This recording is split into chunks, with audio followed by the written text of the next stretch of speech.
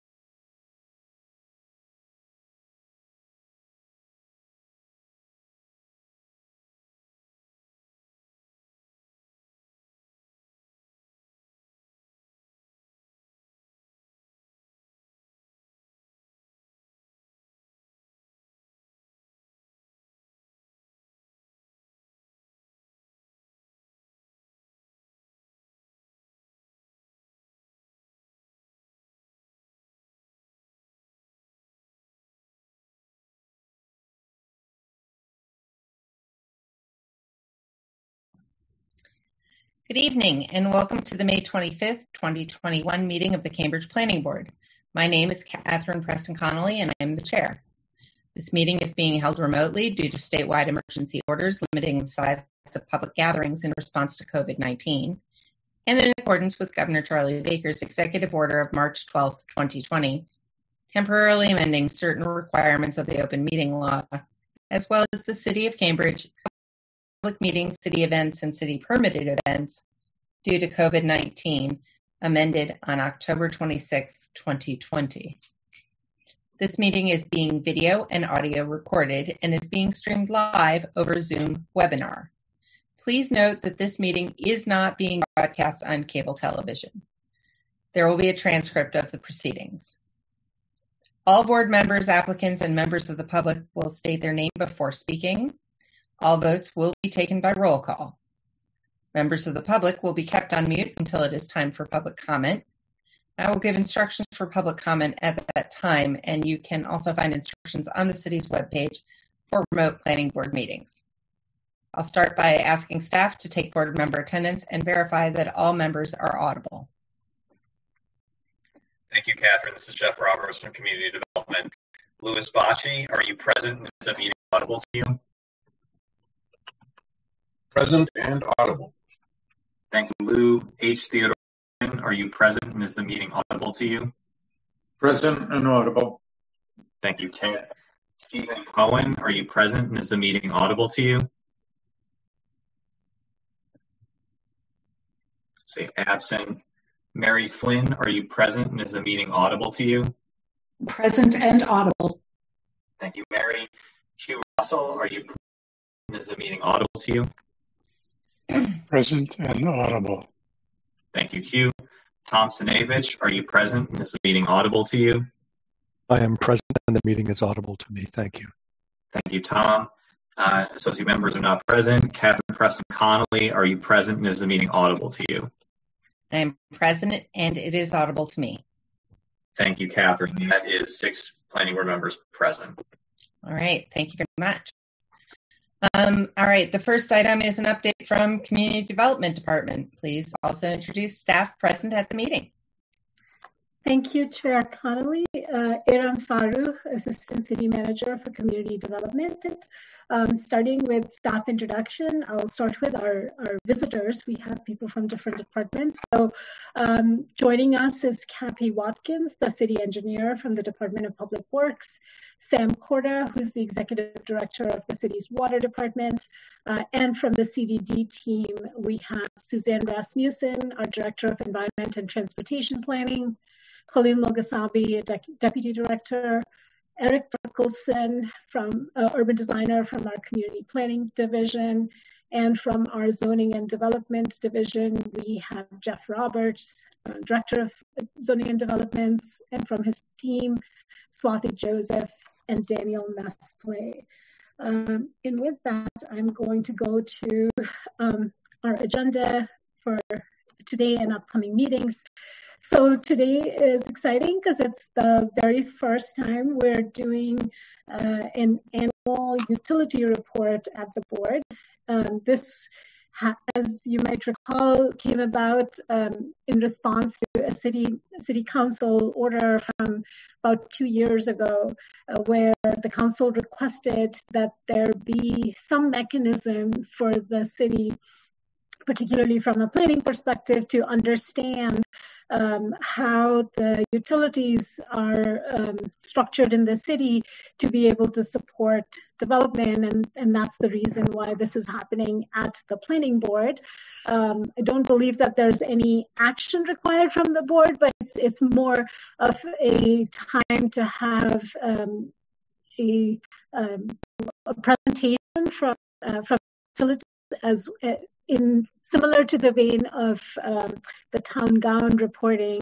And then, of course, the board has the ability to ask questions and frame any additional questions for future years' annual reports as well. Next week, we do not have a planning board meeting, which is extremely exciting.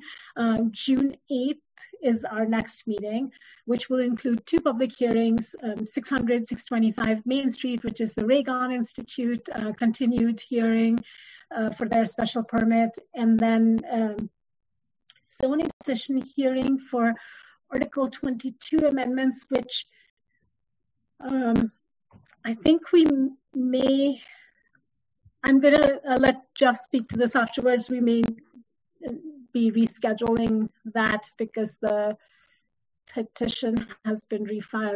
I'm a little bit uncertain as to whether that is happening or not. I apologize.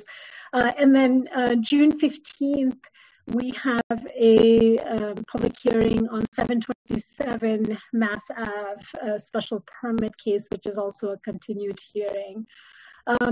And of interest at City Council, this has been a very busy couple of weeks. We wrapped up budget hearings last week, and so this week and the next, there are a lot of council hearings of interest. Earlier today, the Council's Health and Environment Committee held a public hearing on the Net Zero Action Plan 5-year review process. This is something that the board is quite familiar with from its 2015 iteration, and now Tom is part of that task force as well. And then also talking to them about one of the major recommendations, which are amendments that are proposed to the city's building energy use disclosure ordinance that impacts energy use and emissions from existing buildings in Cambridge. Tomorrow, the 26th, the Neighborhood and Long-Term Planning Committee of the City Council is going to have a discussion on Harvard Square, particularly focused on piloting street closures. And we are currently working on Palmer Street, which, as you know, is sort of shared street. It's mostly deliveries on that street, and looking at what can happen in the future to further enhance it as a public space in addition to serving the transportation and delivery function. On Thursday, the 27th, the Council Civic Youth Committee is going to hold a hearing to discuss social equity legislation in cannabis, and it's particularly a study that's been released that focuses on local approaches at the city, both at the state and local levels, by an entity called the Initiative Organization. On June 1st, next week, Tuesday, the Economic Development Committee of the City Council is going to hold a hearing on to understand the small business grants and loan programs that our economic development staff have been managing. and learning from that what worked and what might want to change, particularly given that there are additional federal funds that might be coming our way through the most recent stimulus funding, the ARPA funds. June 2nd, that's next Wednesday, the Council's Neighborhood and Long-Term Planning Committee is going to hold a public hearing on the Alewife plan from Envision that concluded a couple of years ago and came under a lot of discussion during the rezoning discussions related to Captain Forbes' petition earlier in the year.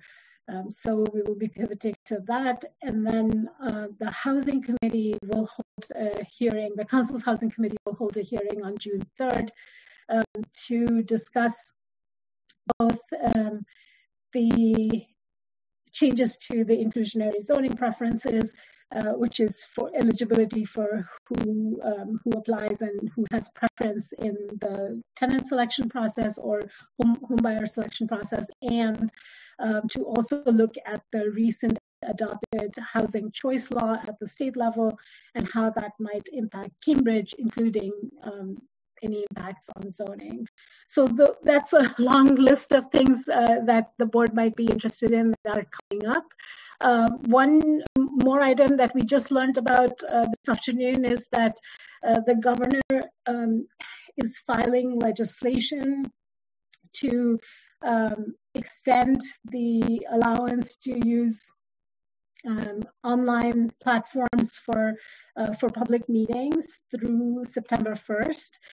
So it's, it might take some time to understand if it's which way whether this will pass or not. But either way, the intention is to provide a little bit more cushion rather than have that allowance expire with the end of the emergency June 15th. So in the coming days, we should learn more, and we'll keep the board apprised as we hear more. And with that, I'm going to turn it to you, Chair. Thank you very much. Thank you. If there are any questions from board members, you can raise your hand. Okay. If not, then we'll move on to the next item, which is approval of the meeting minutes. The board has received certified transcripts for the meeting held on April 13th, 2021. If there are any questions on that from board members, please say your name. Is there a motion to accept the transcript as the meeting minutes? Mary, so moved. Louis, second. Roll call vote. On that motion, Lou Bocci, Yes. Ted Cohen, Yes. Mary Flynn, Yes. Hugh Russell, Yes. Catherine Preston Connolly. Yes. It's all members voting in favor. Great. Thank you. All right. And then we will move on, as Iram noted, to the next item on the agenda, a report on utility planning from the Cambridge Department of Public Works, the Cambridge Water Department, and the Eversource Gas and Electric Utility. The board will hear brief presentations from representatives of each utility, followed by public comment, and after that, the board will have an opportunity to discuss. So we'll start with city staff explaining our background and giving an overview of the process. So please introduce yourself and anyone else on the staff team who will be speaking. Great, thank you. So Kathy Watkins, city engineer, and I think Iram talked about this being a very exciting topic, and I hope we'll find it that way. So yeah, we're really here to talk about infrastructure planning. So again, I'm here from the Department of Public Works. Also at the meeting is Commissioner Eleanor Reardon. From the Water Department, we have both Sam Corda as well as Mark Gallagher. And then we're going to turn it over to the Eversource team, and Liz Toner is really going to take it over from that team, and then she can introduce the rest of the Eversource team. Also at the meeting, we have the city electrician, Mark Mello. So we have a lot of different folks working on infrastructure throughout the city. And, this really is the first time we've done this meeting. So one of the things we'd really like feedback from the board as we have discussions is what's unclear, what could we provide more information on, what would be helpful. What to set this up to be a successful annual check-in. So any feedback folks have about it would be helpful, would be really appreciated. We are also doing a similar meeting at the conduit at the July meeting with both Verizon and Comcast. So we wanted to do a sort of similar infrastructure planning around those utilities that felt like it was more appropriate at the Pole and Conduit Commission as opposed to the Planning Board. So to really focus on the things that are most directly connected with the work you all are doing. So I'm really going to focus on sewer, drain, streets, and sidewalks, and then I'll turn it over to Mark and Sam, who are going to focus on domestic water. So a couple months ago, I sort of came and did a sort of abbreviated version of this when folks are sort of asking, you know, how do we differentiate between infrastructure work the city's doing versus infrastructure work that we're asking private developers to do. So I really want to focus on the two different plans we have. So we have a 10-year sewer and drain infrastructure plan. If people haven't reviewed it and read it, please do so. There's a lot of good details in there. When we're looking at the priorities, and again, this is a 10-year plan, understanding that these projects are significant. They can be $50, $80, $100 million programs. And so these are not sort of things we're turning around in a 6-month period. So, you know, we're planning now for things we're going to be doing 3 to 5 years from now. And a lot of the requirements things that we're looking at in terms of developing those priorities, some are regulatory, some are infrastructure, what's the condition of the infrastructure. We focus a lot on water quality, and I'll talk a little bit about this. You know, so much of the core of what we're doing is really public health and environmental work. And then we're also working with private developers to make sure, as they're doing additional development in the city, that it's really benefiting our overall system. And when I talk about environmental focus, if you think about you know, where sewer flows go and pollution of sewer systems, so much of that started with public health and really making sure individuals were healthy and kept separate from sewage flow. So that's one big core. The other big core of things that we're working on is really water quality. So if you look at the work we've done over the last 25 years, and that we've done, other communities, the MWA have done, it's really about improving the Charles River, the Mystic River, the Boston Harbor. And based on that work, we've seen reduced flows of combined sewer overflows, which I'll talk a little bit about, by 98% in the Charles River and 85% in the Aloe Brook. And that is significant improvements in terms of the water quality of those bodies. And the Charles River, the annual letter grade the EPA gives the Charles River has increased from a D to a B. So again, we have more work to do, and we're committed to that work, but we've made significant improvements. A lot of that work is coming from regulatory requirements saying, think about how your systems work, think about the stormwater that's going into those water bodies, and what are the mechanisms you can do to make sure that that water is cleaner and that those water bodies are cleaner.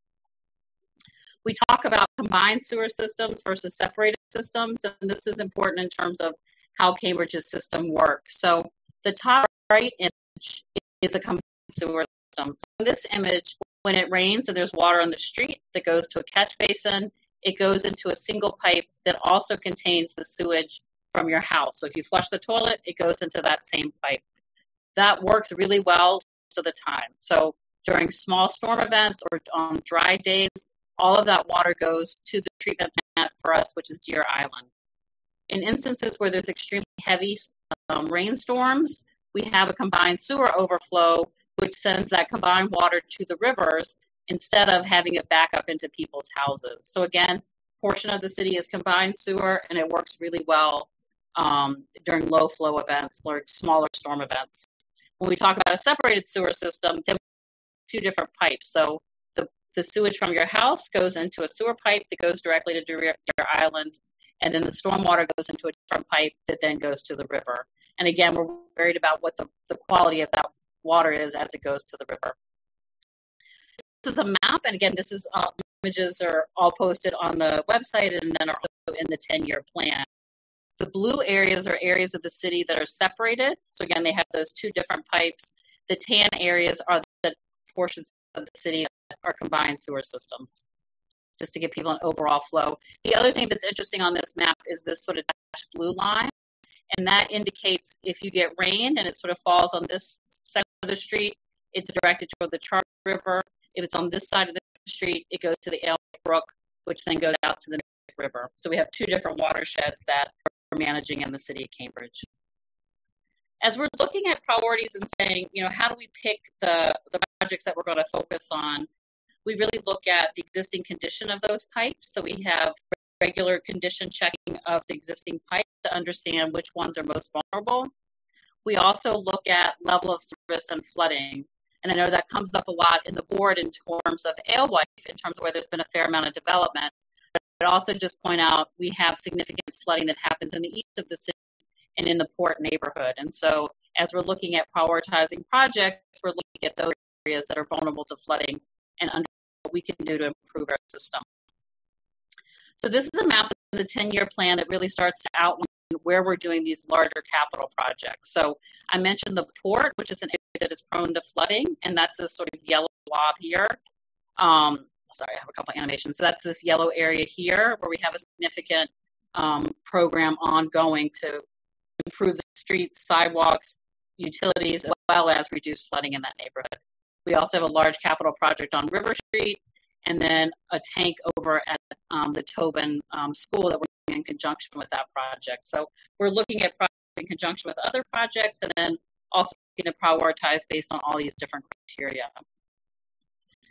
As we prioritize utility projects, we then feed those as well as other priorities into the 5-year sidewalk and street construction plan.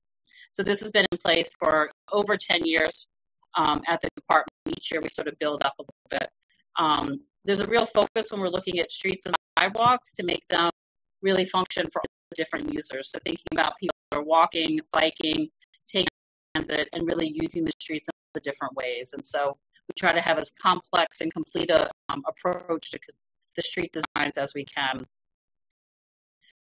To the sewer system and drainage system, we go through a prioritization process for streets and sidewalks. We're really looking at where are people. So where are high priority locations? Where are schools? Where are senior buildings? Where are major thoroughfares that have bus routes? So you have a lot of people accessing, getting on and off the bus, and so accessibility is really critical. We also prioritize streets and really coordinate with the Cambridge Bicycle Plan, as well as priorities identified from the Commission for Persons with Disabilities.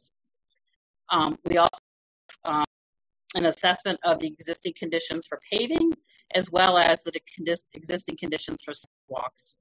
And again, we sort of consider all those different things and then come up with a plan for where we're going to do construction over the next 5 years. And again, you can see those areas that we talked about from the 10-year the utility planning, the areas of the port, River Street, and then we're also layering over other different priorities in terms of street and sidewalk reconstruction. So as we're doing the 5-year plan, and one of the reasons we really pushed to do the 5-year plan, I would say there were sort of two key things. One was accessibility and making sure that as we were doing these projects, we were really focusing on accessibility and making sure that the sidewalks really work for people. The other thing was to make sure we could say to utility companies such as Eversource, and when you look at the work they're doing on the gas system, so our water department, that they could coordinate their improvements with our work. So if we're redoing a street and sidewalk, we're saying to these folks, is there other utility work that needs to be coordinated? And so it's been a real opportunity to improve the amount of coordination that goes on with the other utility companies. As we're looking at projects, again, we really try to prioritize climate change work, and I think we've talked about that. You guys have been involved with the zoning task force in terms of the updates from that group, and climate change is really important. We're looking at our streets and sidewalks, both in terms of heat and the flooding that we're seeing. In terms of heat, one of the most critical things we can do is really look at tree canopy. And so everything we can do to make sure that we're maintaining existing trees on our sidewalks, as well as planting new trees and providing as much space for those trees as possible is really critical. So the image at the bottom is looking at 3 different streets in Cambridge. On a typical 90-degree day, what does that street feel like? So if you're on Fawcett Street that pretty much has no trees, at 90-degree day it's going to feel like 88 degrees. If you're on Dudley Street, which has got about a 30% canopy cover, it feels like 90 degrees. If you're on Washington Street with 60% canopy cover, it feels like 88 degrees. So you really see a clear difference in terms of what it's like to experience those streets, walk those streets, live on those streets, depending on that tree canopy. This is a map that we really stole from the Urban Forestry Master Plan, and it's identifying high locations for planting. So really looking at locations where the tree canopy is less than other areas, and then also prioritizing, again, these major corridors where you're a lot of people walking, biking, and taking the bus, and so really experiencing those. And again, this overlaps with the work the planning board does, because there's real opportunities when you look at the quadrangle in particular that is really undertreed and really lacking in canopy. There's an opportunity as we're looking at development projects to enhance that canopy. The city, I would say, has pretty aggressive and is a high-level commitment in terms of funding for capital improvement programs. So we have, over the 5-year plan in the existing budget, there's about $65 million for a street and sidewalk program. And then there's over $230 million that have been allocated for other projects. So some of those are, the port improvement projects that we talk about, but also other capital projects like Inman Square and other projects going on through the city. So there is a significant investment in our infrastructure in the city. And then just to sort of close, I want to talk a little bit about, when we're looking at private development projects and they're coming to us, what are we looking for in terms of infrastructure? So, always looking at the bus streets and sidewalks for. So how many utility cuts are they doing? How much disruption of those are they doing to those existing streets and sidewalks? And looking for developments to make appropriate improvements. So depending on the scale, if it's a single family house, we're looking for much less investment, but always looking at what are those adjacent streets and sidewalks looking at. Looking to improve tree canopy, looking at sewer capacity. So their capacity in, particularly if it's a large demand in the sewer that's right at that location. So not once it gets to the larger collector system, but really at that at the primary location. And then there's a state regulation. When you see memos from DPW, you may see the term II mitigation. So there is a requirement, and it's inflow and infiltration. So it's a 4-to-1 requirement for every sewage goes into the system for new larger developments. They have to pull out 4 gallons of stormwater. And that's where we get into some significant investment from developers. So if you got MIT Soma development, because for every gallon of sewer they put in, they had to pull out 4 gallons of stormwater. They constructed a new stormwater outfall at Talbot Street. So we talk about the Talbot Street outfall that gave all of that area in Cambridgeport that is currently separated over for that water the river. And so, again, they can do significant investments in infrastructure that meets their DEP requirements that also really improves how our system operates.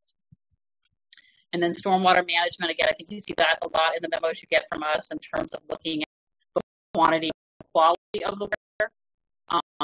And then domestic water, so not stormwater, but domestic water, Mark will talk a little bit about, but also we're looking at the condition of the water mains that are serving the larger developments.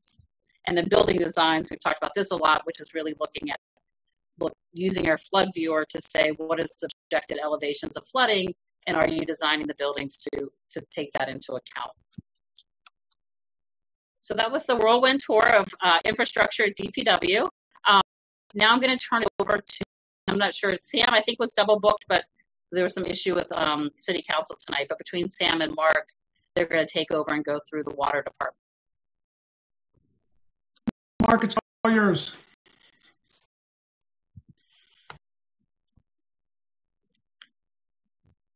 So Mark is on this.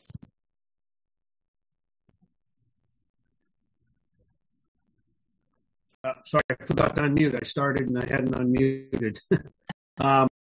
So yeah, I'm Mark Gallagher, intern this Cambridge Water, and we are a utility, city operated utility, providing water to the city of Cambridge. Cambridge is one of the cities in the Boston area that has our own independent water supply. As you can see here in the picture, everyone knows Fresh Pond and the treatment facility here in Cambridge. Next slide, Kathy, please. Water is a long journey up the towns of Lincoln and Waltham. where it travels through our Hobbsbrook Reservoir into the Stony Brook Reservoir, and from there it enters the Stony Brook Conduit, which is a pipeline that's approximately miles long, starting as 230-inch water mains, and as it enters Watertown, it transitions into 163-inch pipe, and it is Cambridge at Mount Auburn Street near the cemetery, where it goes up Park Ave, across Aaron Ave, provides water to Fresh Pond. And from there it goes to the treatment facility, and once we treat it and clean it for all our drinking water, it's then pumped from the plant fresh up to our tanks in Payson Park in Belmont. That water is pumped up 40-inch water mains, and then by gravity out to distribution. Next slide, please, Kathy.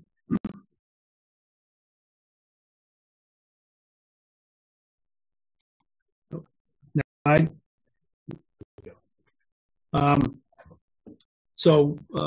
Recently we had a lot of questions about with all this development and infrastructure build out in the city of Cambridge, and a lot of new high-rise apartments and condominiums. What does that mean for the city of Cambridge water supply? This slide here shows back in the early mid-90s, the water department hired Campus engineering firm to do a study on water demand projections over right through to project out to 2040. Their demand projections at the time, if you look, the top line, the yellow line at the top is our withdrawal, our red withdrawal limit with Mass DEP of 60 million gallons a day. And the dark blue line shows what actual historic water withdrawals have been since 1996. The lines on the right, the lower line was their projected how much water we would use if there were no additional buildup from that time to 2040. And then they also did a prediction for what the demand would be with additional build-out. Those projections, as you can see, were always well below our registered withdrawal limit. However, historically, what we have seen is that we have never come close to actually those projections. Next, Kathy. Historical water usage in Cambridge from 1966 to 2020, and as you can see, even though our population has continued to grow, and also, lots of lot of retail infrastructure, a lot of labs, a lot of large buildings have been built. However, our demand has continued to drop and gone well below any of the predicted demand. In fact, we've reduced down about 46% since 1970 on usage. Part of that is because, we continue to talk about water conservation. We're always, putting that out in our newsletters and on our website, promoting water conservation at home. But it's also the industry has responded with energy efficient appliances like, dishwashers, washing machines, shower heads, things like that. And all that has definitely, we've seen a lot of improvement, obviously, in water demand going down instead of up, even though amount of people using it has gone up. Part of that is also invested in redoing the water distribution system infrastructure. Next slide, please. Our distribution system and transmission system in Cambridge is roughly 210 miles of pipe. Stretch that out end to end, you could run a pipe from Cambridge to Manhattan, put it in perspective. Pipes range from 4 to 63. 24 miles of transmission main. It's a large diameter mains that supply water to the distribution system. And we have pipes, active pipes, that were installed for. This here, particular picture here is the transmission main on here now. This picture was taken in 1904 when our transmission main picture was taken is because they were having significant leak issues, even though the pipe was only 2 years old. It was caused by electric creating electrolysis on the pipe and creating leaks. That particular section of pipe and recently that had to be replaced in the 1950s. Other than that, most of that transmission in use today, it was built in the late 1800s. Right,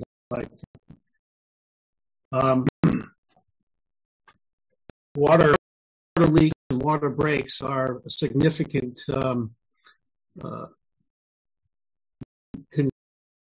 loss of water, but also can cause flooding and damage to city streets and property. Things like that. This other picture is a large water main break that we had where we had a critical failure. And critical failure on a pipe, this was a 24-inch main that critically failed, can release a large, significant damage to not only our infrastructure, but other utilities and the streets and sidewalks. We have to, then also out there and shut the water off, and, shut people's water off. They lose water unexpectedly, This particular picture was Christmas Eve in 2018, and we were out there repairing that main to try to get it back online so people had water for Christmas. Slide. This LYP station, again, this is just another example of when our infrastructure fails. It can be, quite significant. This is the path going underneath Elwife Brook Parkway at the MBTA Elwife station. Next slide. I think. Oh, I know you actually had. So yeah, as you can see, quite a bit of water can be released, and the potential for public safety is high. There, we're just trying to keep one of those drains that Kathy was talking about open, so the water didn't flood, create even more of a flood.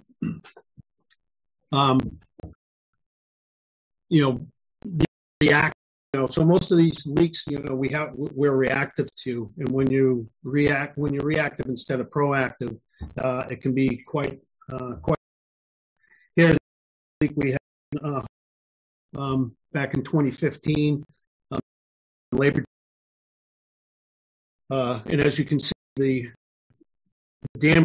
This picture class by the water, undermining the street. And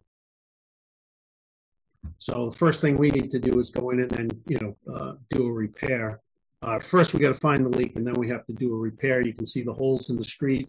Public safety. Again, the damage can be responding in a reactive way to something like this can be quite expensive. We had to hire a contractor to come in. For 26 hours they worked there, and it cost over $80,000. And that does not include, the cost incurred just by the water department as well. So, in order to try to reduce these events, these leak events, we are 90 to take a proactive approach. Again, we hired Camp Tress and McKee to do a transmission and distribution system, and one of the main things of that,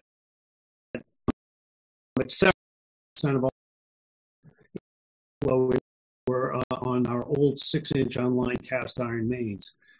So they made a list of priority mains and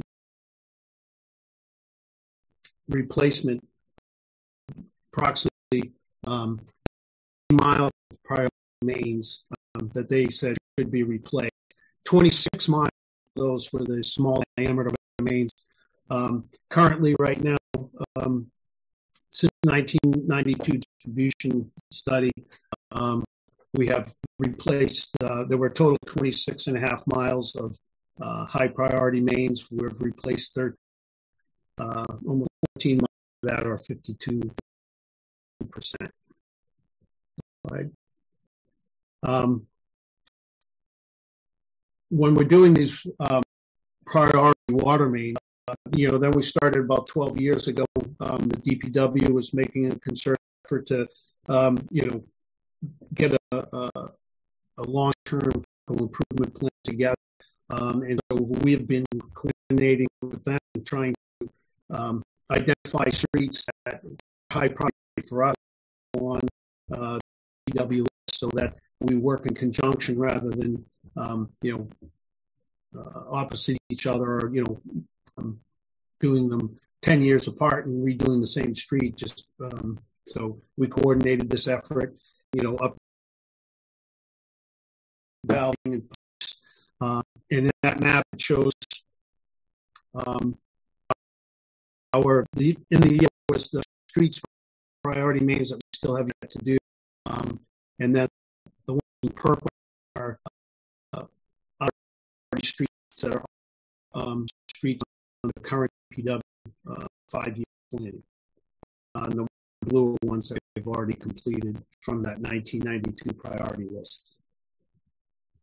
So, as has resulted in, here's a graph showing the yearly number of leaks from 1994, which was right after the distribution study.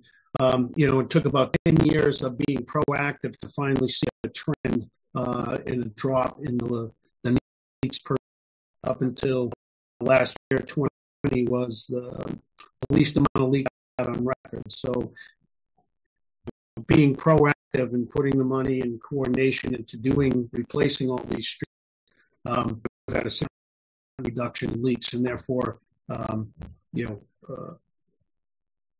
the chance for flooding and greatly reduced. Okay. That's the same slide. I think that's it.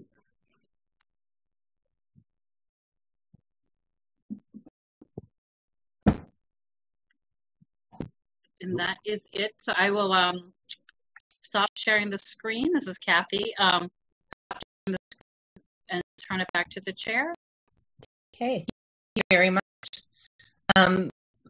Before we move on to the next presentation, I want to give board members a chance to ask any clarifying questions. And these really should be, focused, factual questions that opposed to kind of big questions to engage with more later. But if you have any clarifying questions for DPW,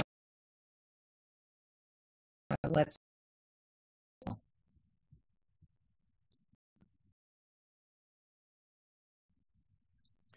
Thank you, Madam Chair. Just a quick, there's a tough answer, but as Aram noted at the outset, I'm sitting the net city, so I'm interested in the amount of energy that the city spends to move the water.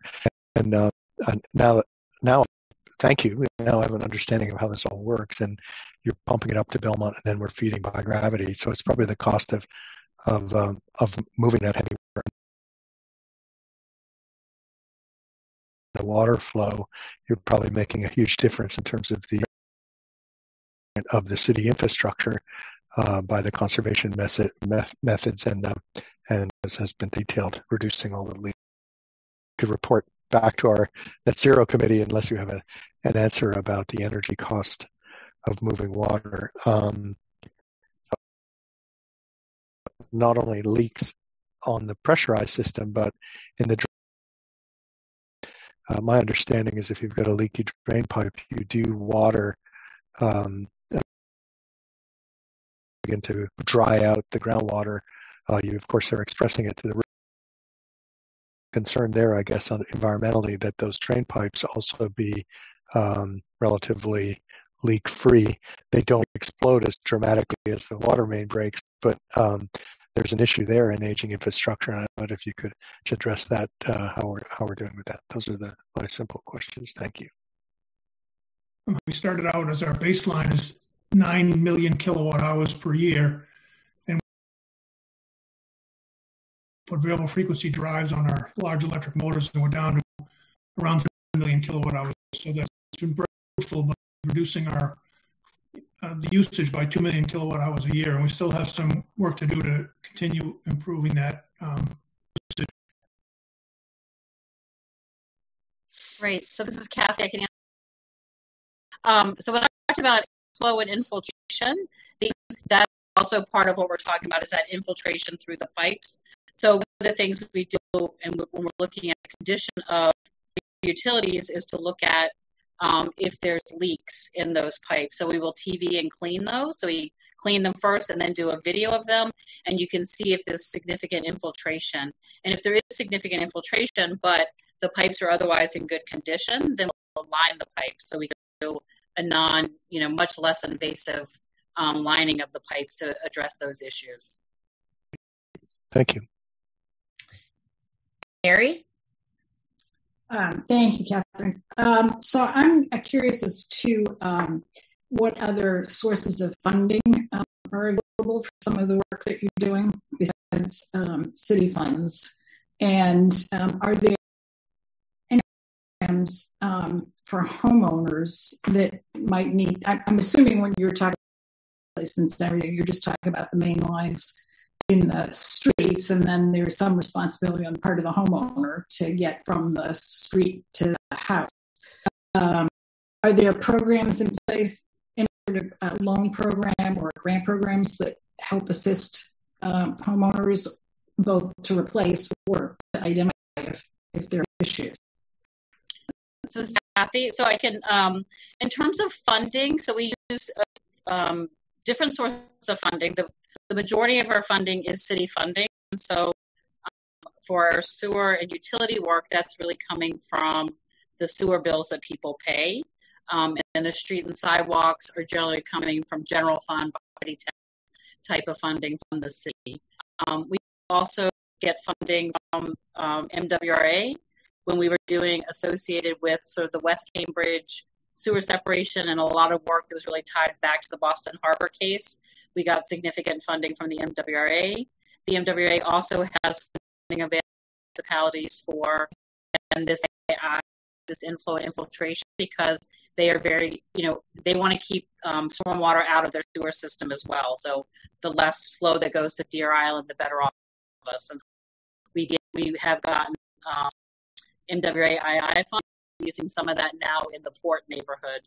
And then we have also gotten state revolving funds, which generally you pay back, but they tend to be interest-free. So those are typically the sources of funds for us. And in terms of people's sewer connections from their house, that is the responsibility of the property owner. We do work with people in terms of trying, if there's a location where people have had issues and we're ready to redo a street, try to have them do that work in advance, but that is ultimately the responsibility of the property owner. Okay, thank you.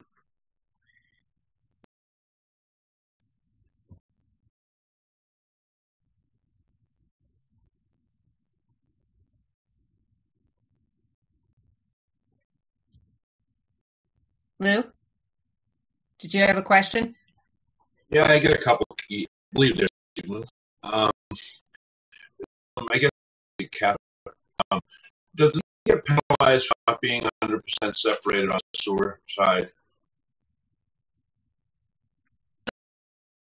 That's a complicated question. So we have a number of DPA that in order for us to have connections from air stormwater system into the Charles River and the Alewife Brook. As part of those permits, we have responsibilities in terms of continuing to continue to the water quality. And so it's certainly our expectation for separation where it makes sense. And then also it's becoming more clear to folks that stormwater is also contaminated. And so it's not just enough to say, okay, we want to separate the sewer system, but how do we do that and also send as clean a stormwater as we can to the river? So recent separation, we worked with the MWRA to say, send a little bit of the stormwater to the MWRA system, because particularly the first flush of stormwater tends to be the dirtiest when it's running off the streets right at, and it hasn't rained for a while and it's got the oils and the most litter and nutrients in it. And so flush the stormwater to the MWRA system and then send the remaining Charles River. And so again, more and more. The shorter answer is yes, we have significant commitments to continuing to improve the stormwater and the receiving water bodies. Thanks. This may be a little hard to answer off the cuff. What percentage of the outfall that we send to the treatment plants would be stored? Very, very variable amount, but quite a percentage on a relatively usual rainstorm. That we send to the river, you're asking? To their island or not island treatment. I don't know. I mean, we have meters, so I know we have that information because we have meters in all of our connections to the MWRA, so you can see what our normal flow is. Pop quiz, though. I'm sorry. Thank you. It'd be interesting because I read storm. And when you show your ongoing project and some other things you're thinking about, in my direction to Cardinal Harris, can you just give me a hint on what that project is about? Yeah, so that was an excitingly titled 9AB, which I know there was we did that was actually that changed where the stormwater went. And so it involved where the stormwater went, but the work was actually down at, people may remember, a fairly extensive amount of construction, handled the water from your neighborhoods differently than it was before.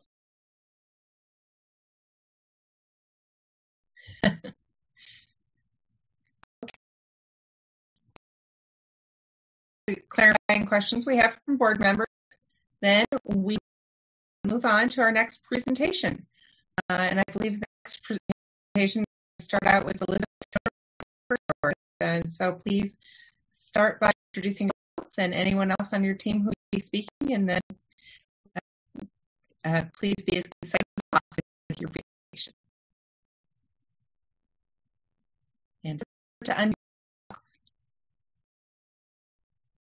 Thank you for the reminder. I definitely was talking before I was unmuted. So thank you very much for having us, taking the time this evening to hear about what Eversource is doing in this city. We're going to cover things today, and we will be as concise as possible. But we, with all the activity, as I'm sure you've all seen, we're going to try to cover as much as we can in this short period of time. So the things that we're going to cover, and if we wouldn't mind going to the next slide, I'm not sure if I'm in control. We're going to go to Eversource gas, or some of our upcoming gas projects, and then we're going to talk about a pilot program that we're on, and we will also go through our electric load growth forecast, our project, and goals, as well as our energy efficiency electric vehicle program. And then we'll wrap up, and we will give you guys an opportunity to ask us as many questions as you. Sorry. Tonight we have us. So myself, my name is Liz Toner, Elizabeth Toner. I go by Liz, and I am the Community Relations Specialist. My role in this organization with the City of Cambridge is I really am kind of a overarching person that gets to experience everything, every single project along the way. So it's a great role to be in. I get a lot of activity coming my way, and I get to kind of pull it together in a nice, neat little bow at the end of the day. We also have our first speaker here is going to be Joel D'Agostino. He's our gas operations manager. He will be followed by Nikki Bruno, who is our director on the gas side. After that, we'll have Todd Lanham, I apologize. We're going to have Dan Ludwig come in and talk about some of our forecasting on the electric side, both transmission, distribution, and then highlight some of the gas load as well. Following that, Todd Lanham is going to come talk about some of our major projects in the city, and then we will kind of make a shift over to our clean energy, which I will speak to, and then following that, we will wrap up with our energy efficiency and electric vehicles. Which will be William Stack and Sean Tully for electric vehicles. So I appreciate everybody here taking the time to listen, and I will pass this over to Joel to kick us off with our Eversource Gas 2021. Thanks, Liz. Thanks for having us here, everyone. I think we have to go back just one slide. Yeah. All right. Thanks for having us on some of our projects. We'll kick it off here. As Liz said, I'm Joel D'Agostino. I'm one of the operations managers that covers the Somerville, Cambridge area. To start us off here, our priority in the gas industry is safety. So when you see us out there, we always have safety. So that drives most of the work we do. That drives most of the replacements that we do. And one of our largest projects is our GSET program that we'll talk about here on the next slide. That is a program through the DPU. Please go through this program to replace all of our leak-prone infrastructure with new state-of-the-art, the old cast iron and steel unprotected systems, and replacing either new plastic pipe, reduce our leak count, damage as we reduce those leaks. The uninhibited release of methane goes down, and have greater reliability and capacity, as occasionally we'll take the load into consideration on all these replacements, and we'll increase size as needed to account for new capacities coming online. 45 miles an adjusted goal throughout the state of Massachusetts. Then we bump up, and that's across the state of Massachusetts. This pipe is all 11 different pipes that we look at when we're putting on the replacement program. So these are weighted through the engineering and maintenance department. We took a look at each section of pipe, and we weighed things like leaks on it. Size of the pipe is heavily weighted in there, and any portions, as Kathy mentioned, that are coming up for either road relays or any other construction in the area, so we can get construction. Mileage is about, sure, we do drop down a little bit, around 3 miles. That's because we're focusing a little bit more on the large diameter iron pipes. Those take a little bit longer to install in place. So our focus drops down a little bit. We can work up to around 4 miles for 2023 and beyond.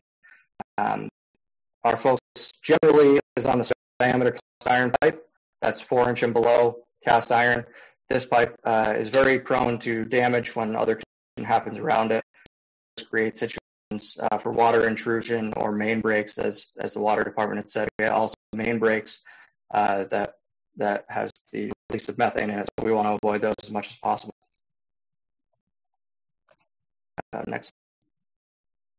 So this is a quick overview map of our 5-year plan, and throughout the city, we plan to replace some of our mains as the years go on. That image isn't great, but we're happy to buy it in a format so you guys see kind of just a side note, format presentation. But if you what it is to share this with the group after the fact.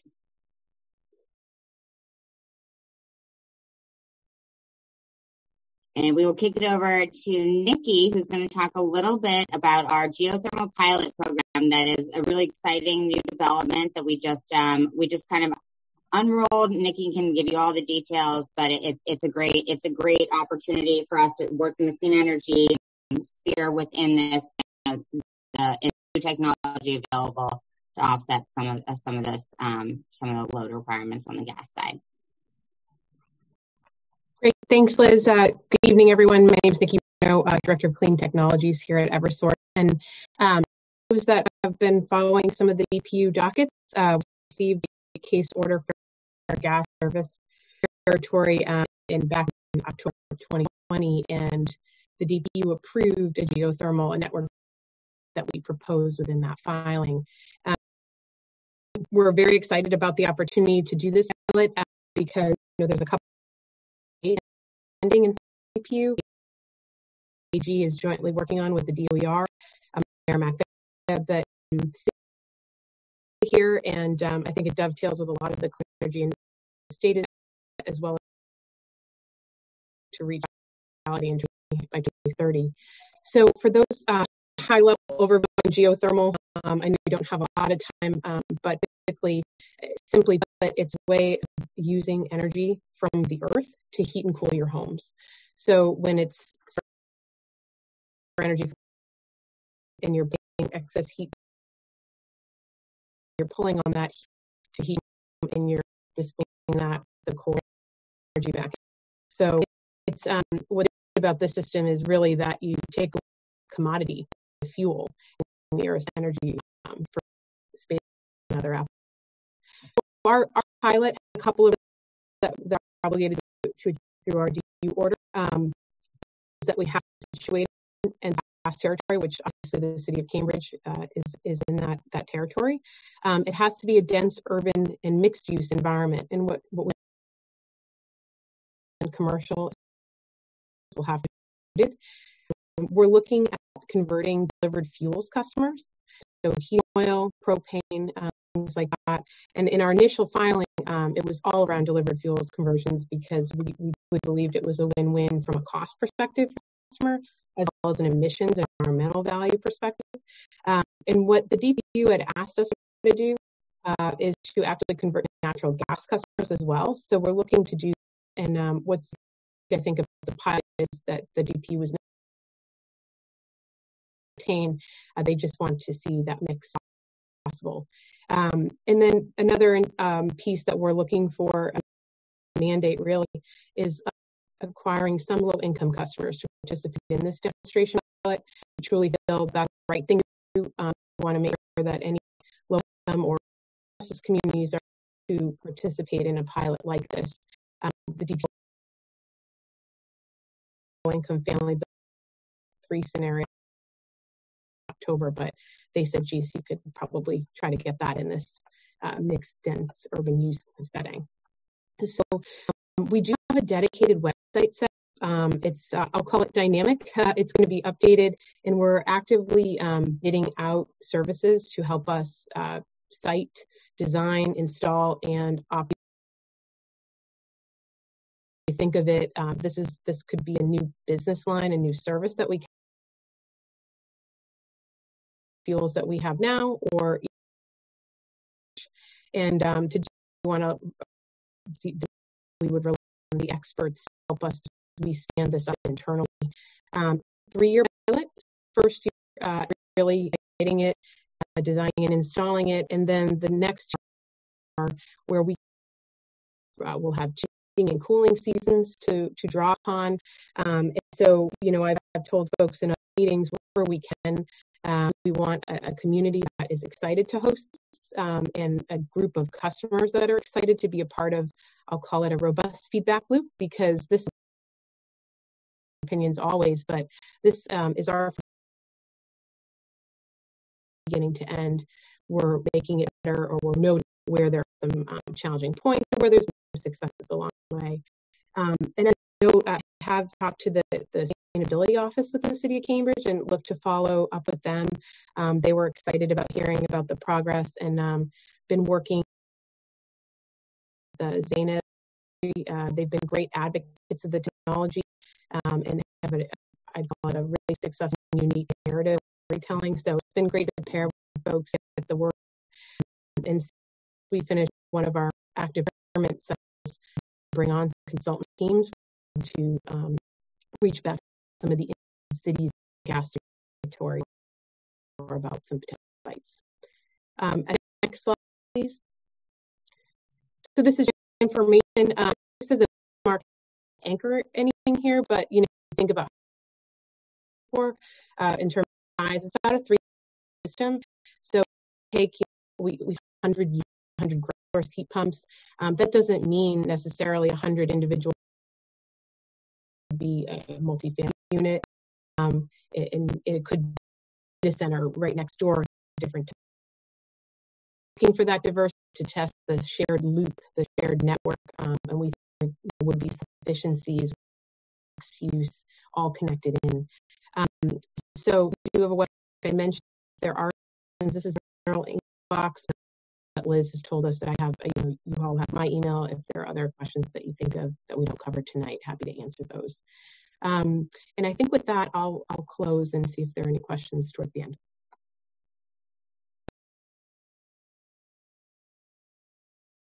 I did want to. I know this is my second particularly about the pilot that we're excited about, but I mentioned the working of gaslighting at the Massachusetts.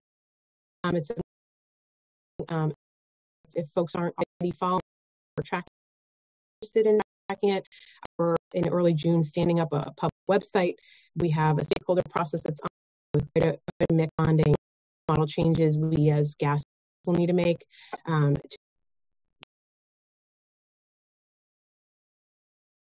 And then I think we're going to move on to the meat and potatoes, a lot of what was anticipated here, which is my friend and colleague Daniel Ludwig, and he is going to speak to our load growth and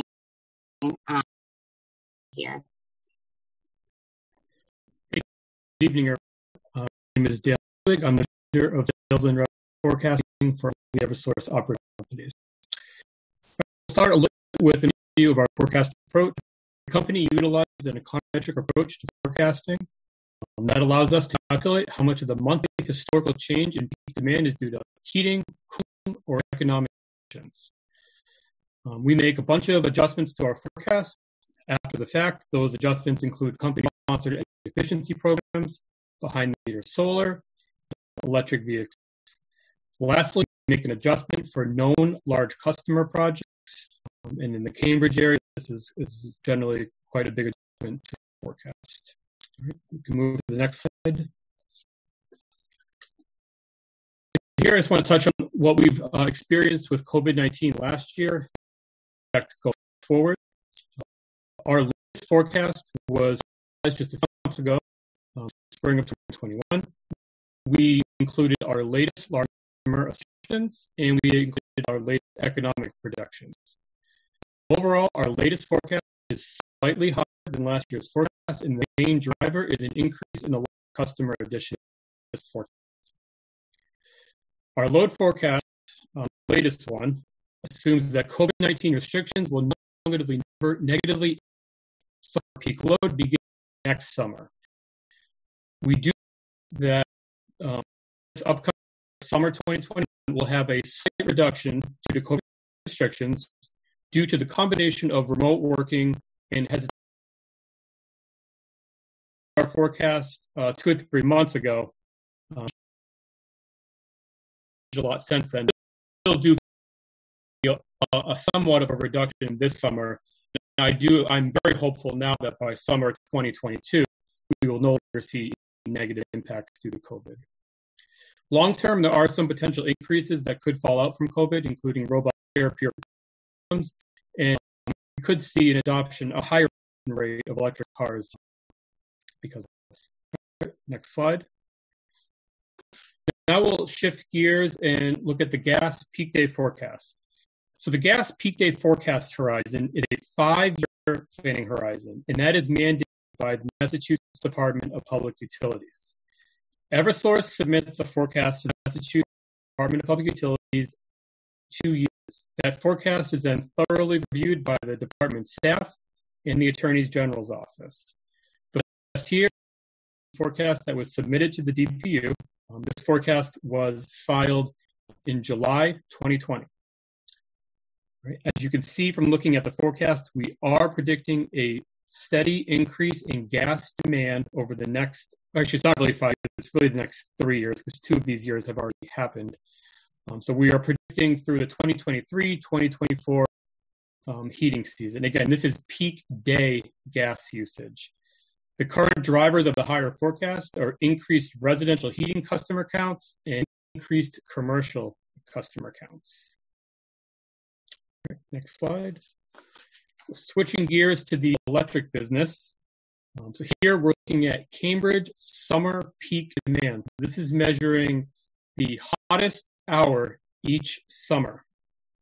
Right, so if you start on the left-hand side of the chart, those green squares are showing the weather-adjusted actual history.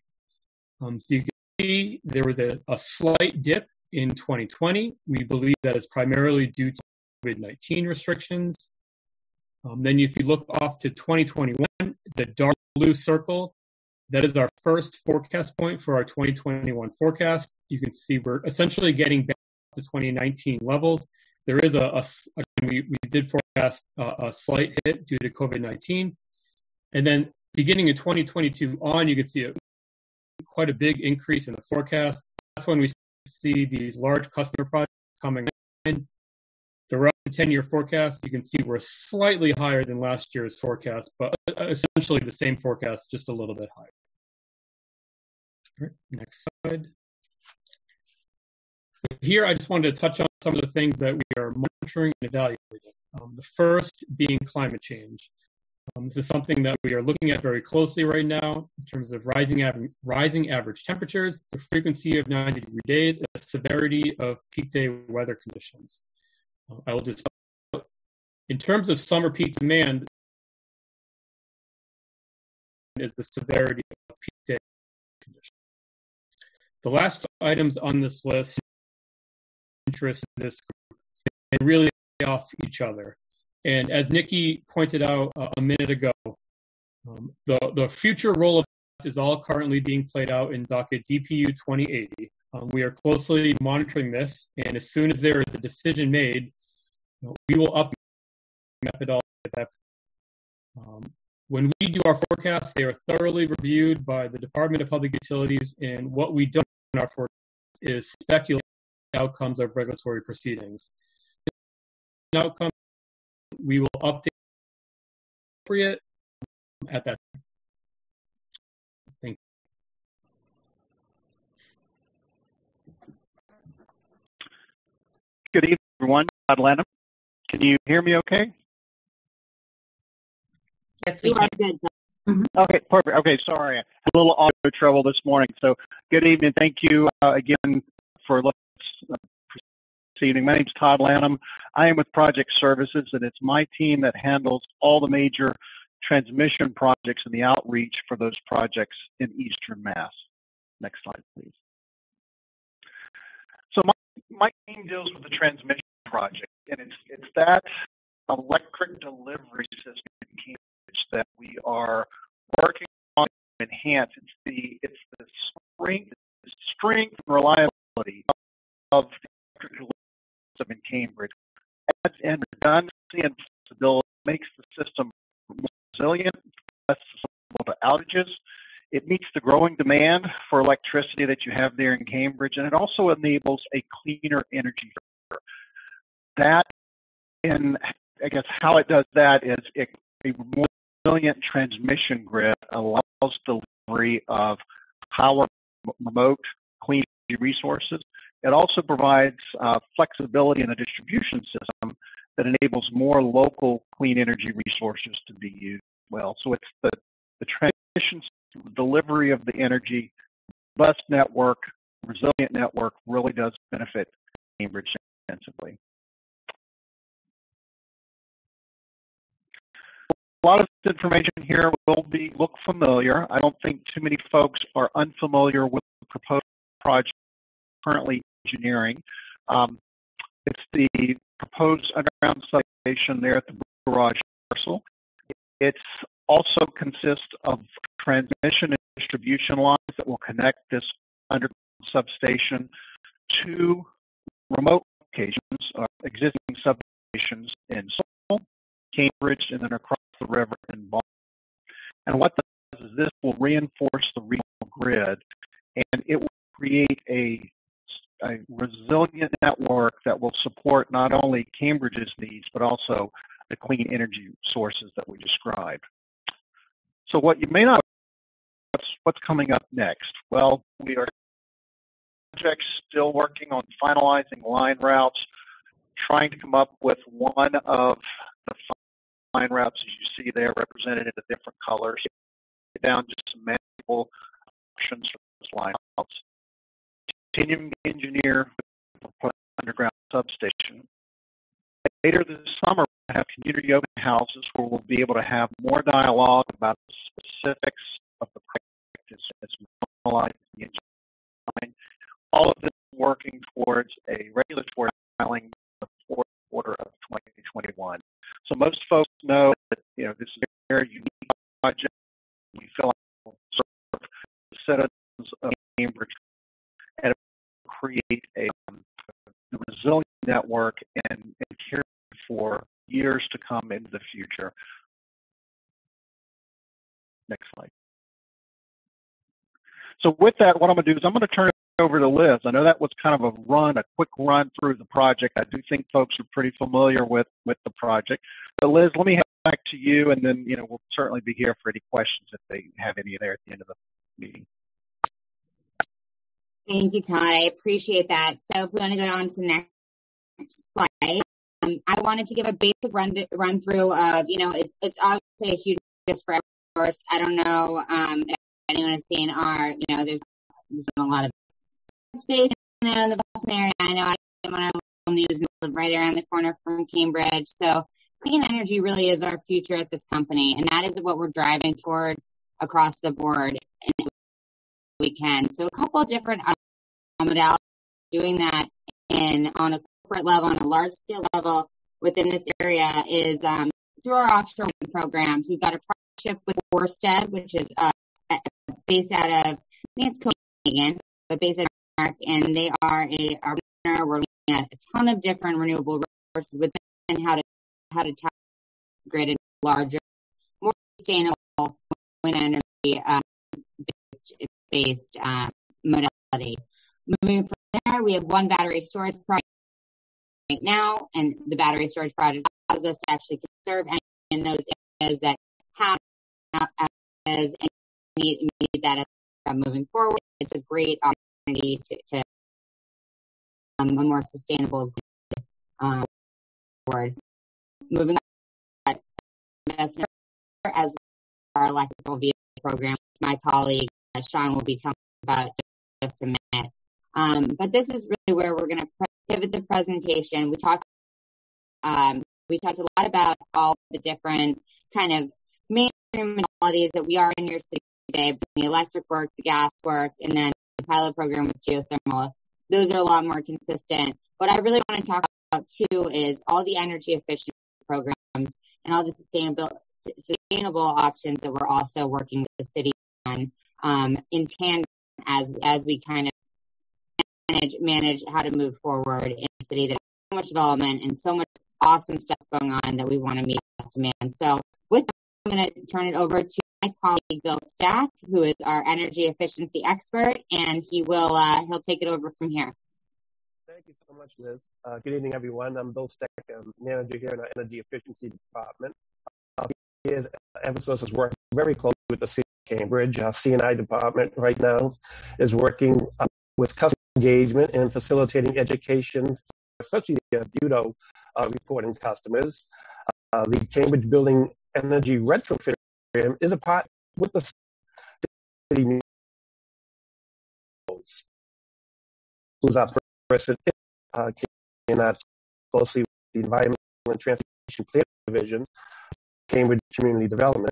As you can see, we've done a number of projects since October of 2019. We've done 165 projects, and since October 2019, we've created almost 17.4 million hours of savings, and $878,030 annually as well. Currently, we're active in lab partners in Cambridge to get to net zero lab initiative. Slide, please. Our residential and small business teams are working with Medgar and the Cambridge Energy Science Program, our programs through our statewide municipal partnership initiative. We're creating outreach and events promoting residential and small business programs, and we have a special concentration on income-eligible residents. We're trying to do targeted outreach, targeted marketing to low-income residents to make sure they're aware of these programs and hopefully get them to participate. The awareness that we want to create is to make sure they know that we can basically insulate their home and update their heating systems at no cost to them. So with that vein, we are working closely with CAFIC, Community Action Partner in Cambridge, and also the Cambridge Fuel Alliance as people come this fall start to work on fuel assistance application. We will use that opportunity to reach out to those residents, promoting, again, our income eligible program. With that, let me turn it over to my colleague, Sean Tully, who will discuss our electric vehicle program. Great, thanks, Bill.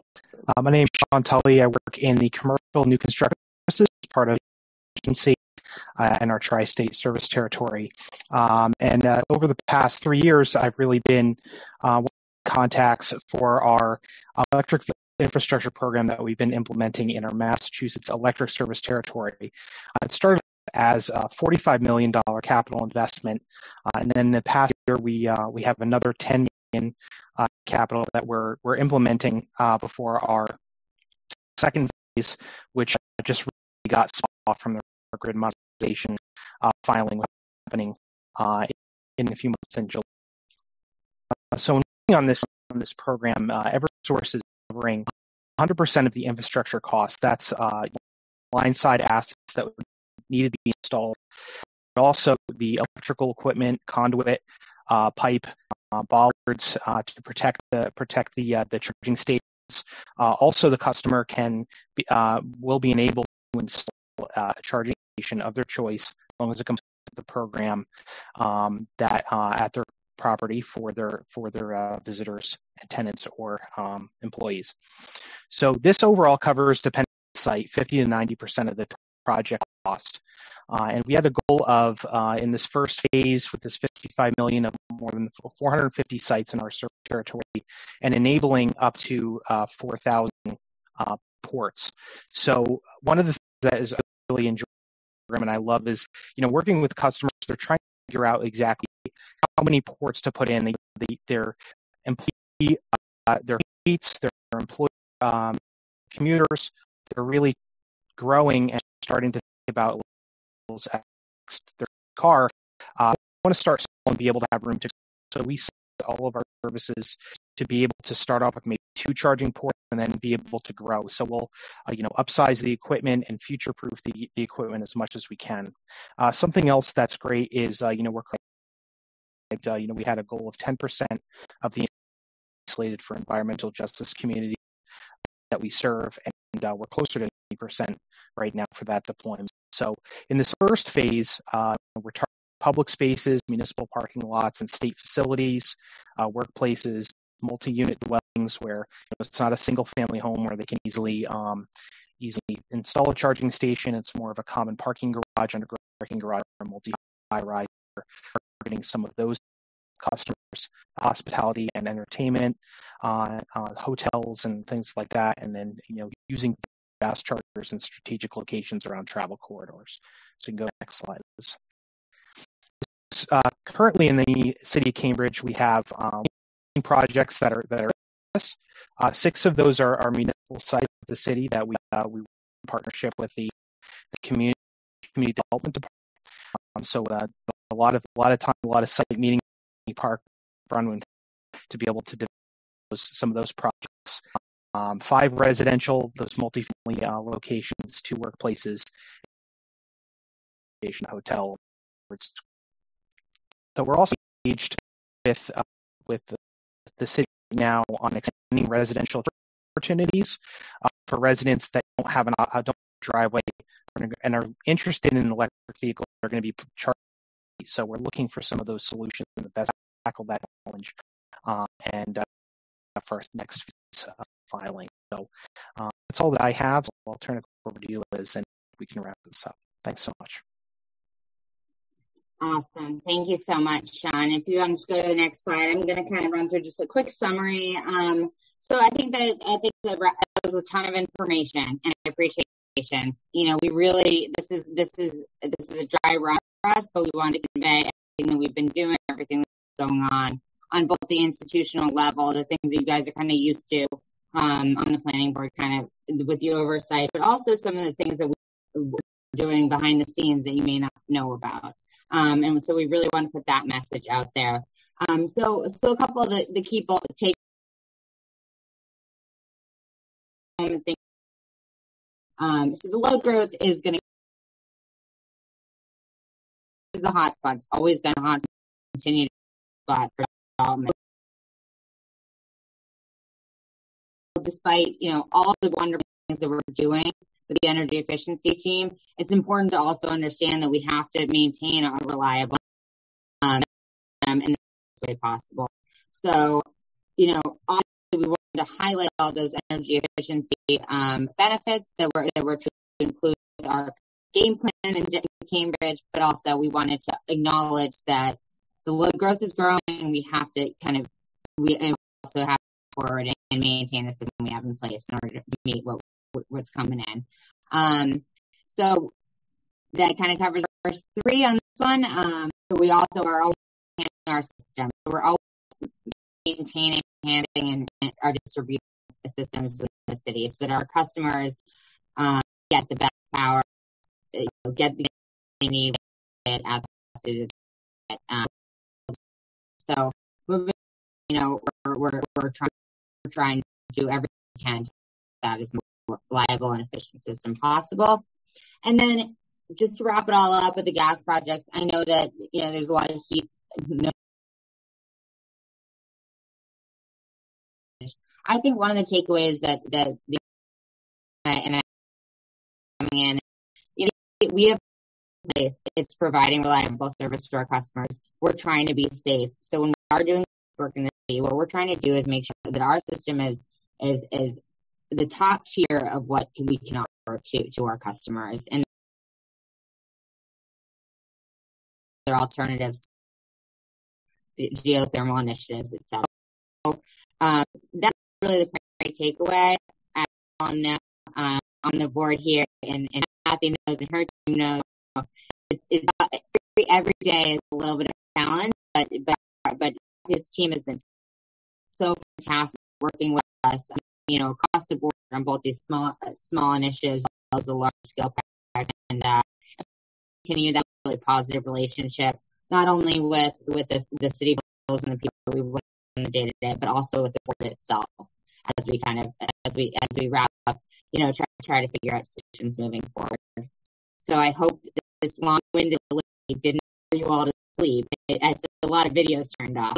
A little worse, but I guess we can turn it over to the Q&A, and I really appreciate. Thank you very much for giving us this opportunity. I think that this was a great way to summarize everything.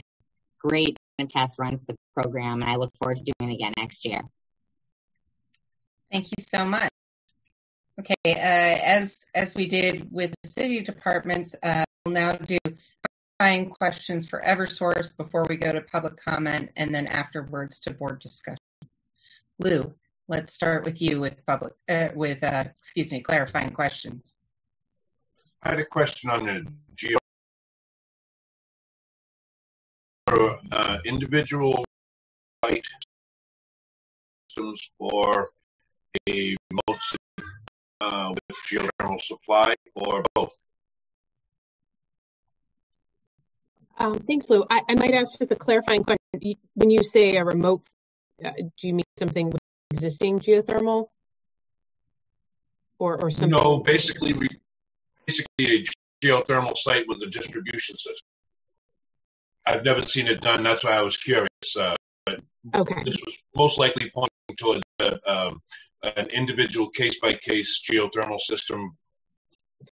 No, thank you for that. And you've probably never seen it done because it hasn't been done. This is actually pretty groundbreaking at utility scale, so that's why we're really excited about it. Geothermal is a technology and certainly has been done. You know, as if you were the individual homeowner or business owner, you could install it. But I think the unique opportunity by having utility on is a lot of folks are deterred because the upfront cost of building the installation of the loop is very expensive. And so with the utility utilizing the CapEx investment and being able to install that, you recognize those economies of scale. So I'm not seeing it like in Oklahoma. There's a co-op who's been successfully installed this shared network geothermal system. And the idea would be that, you know, similar to the distribution, you know, you'd have a main trunk line and you run of those lines that connect into the home or business. But, you know, you're utilizing water flow. So it's a bit different in that respect. But even the piping material, the HDPE pipe is similar. So yes, it hasn't really been done at scale. I think we're targeting, I call it like a neighborhood concept. So, you know, we recognize that customer adoption might vary from home to home or business to business. So you certainly can skip over, for lack of a technical term, different homes to connect to the shared loop. You know, you do get some cross, and as I'm learning, it's a bit of an art than a science here. So, you know, you do lose some efficacy as you have distance in between, but it doesn't mean that it can't work. So hopefully that gets to your question. Yeah, I've been involved in several individual systems and businesses around me, but where I'm looking, we have several large landowners in the city who do very large projects. This seems like that would be a perfect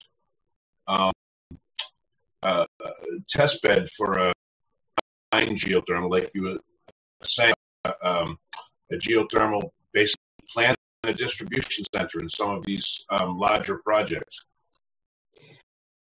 You know, certainly if you have ideas, those customers, I was in touch with the office, but we welcome those because I think the customer acquisition, like anything, is going to be, I personally think, the trickiest. You know, you can design and install something that folks feel about building personally is another story. So it goes back to willing community, willing customers. So if you have folks or things that we could look at, I'd welcome those suggestions. Thank you. Great. Other clarifying questions for Eversource at this time? Oh, seeing none. Then we will go to public comment. This is not a public hearing, but we are going to take public comment. Any members of the public who wish to speak should now click the button that says raise hand. If you're calling in by phone, you can raise your hand by pressing *9. As of 5 p.m. yesterday, the board had resumed communications on this topic, but any written communications received since that time will be entered into the record.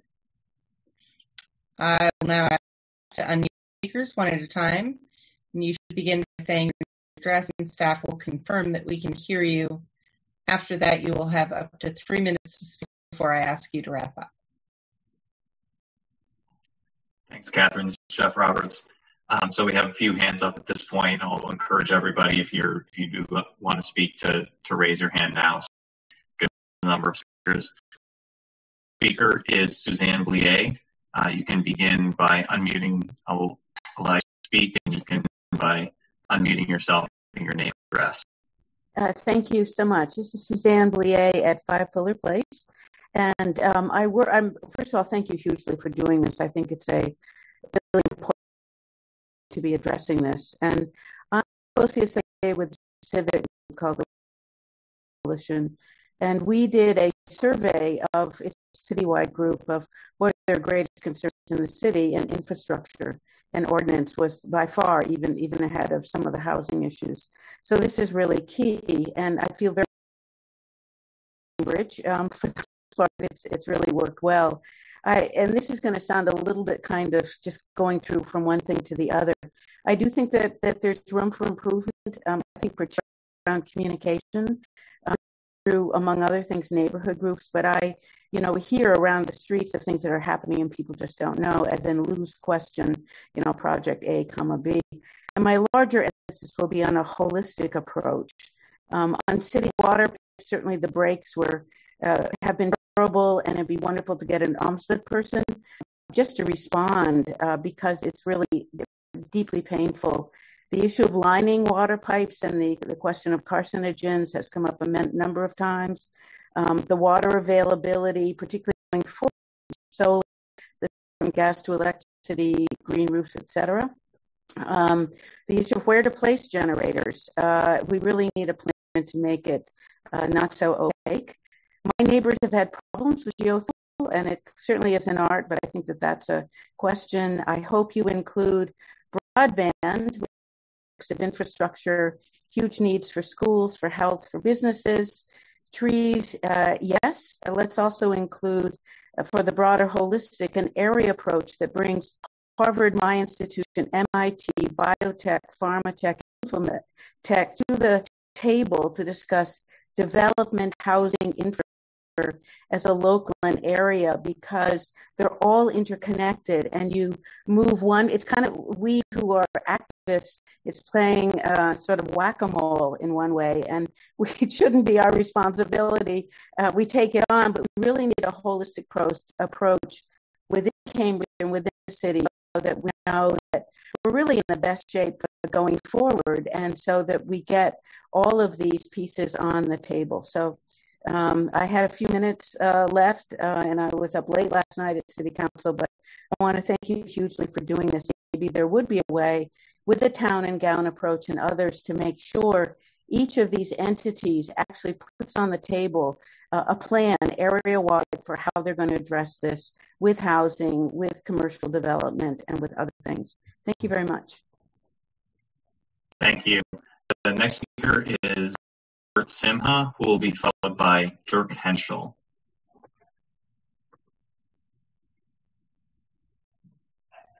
You'll need to unmute yourself to begin. Robert Simha. Robert Simha, 303 3rd Street.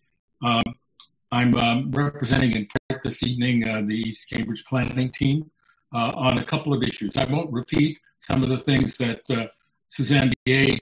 raised, which are all also of concern to us. But let me go to three specific things. One, in East Cambridge, there's been a series of problems with meters and the kinds of meter replacements that Eversource proposed have been problematic because they extend out into the sidewalk. And we hope that you will consider other kinds of meters that are have a lower profile of the buildings, so that we don't have problems where we have accidents on the sidewalk. So I hope that you'll think about that at a very low level.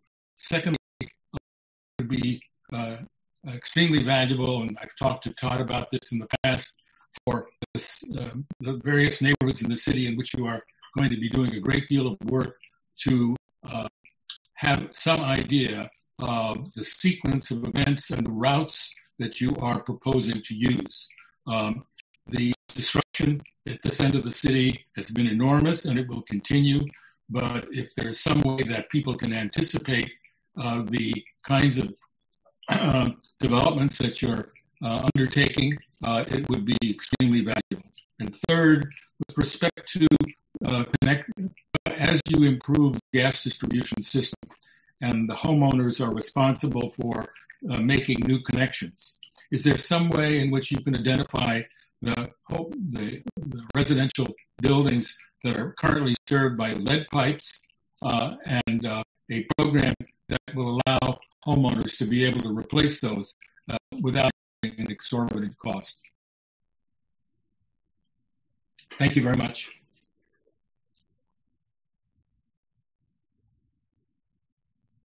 I'm sorry, I was muted. The next speaker is Dirk Henschel, and I'll make this the last call. If you haven't spoken yet and you still wanted to speak, push the raise hand button or *9 on your phone. Just do it once and we'll see your hand go up.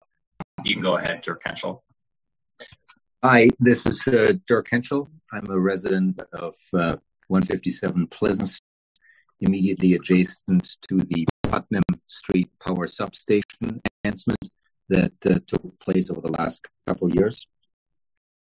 From that experience, talking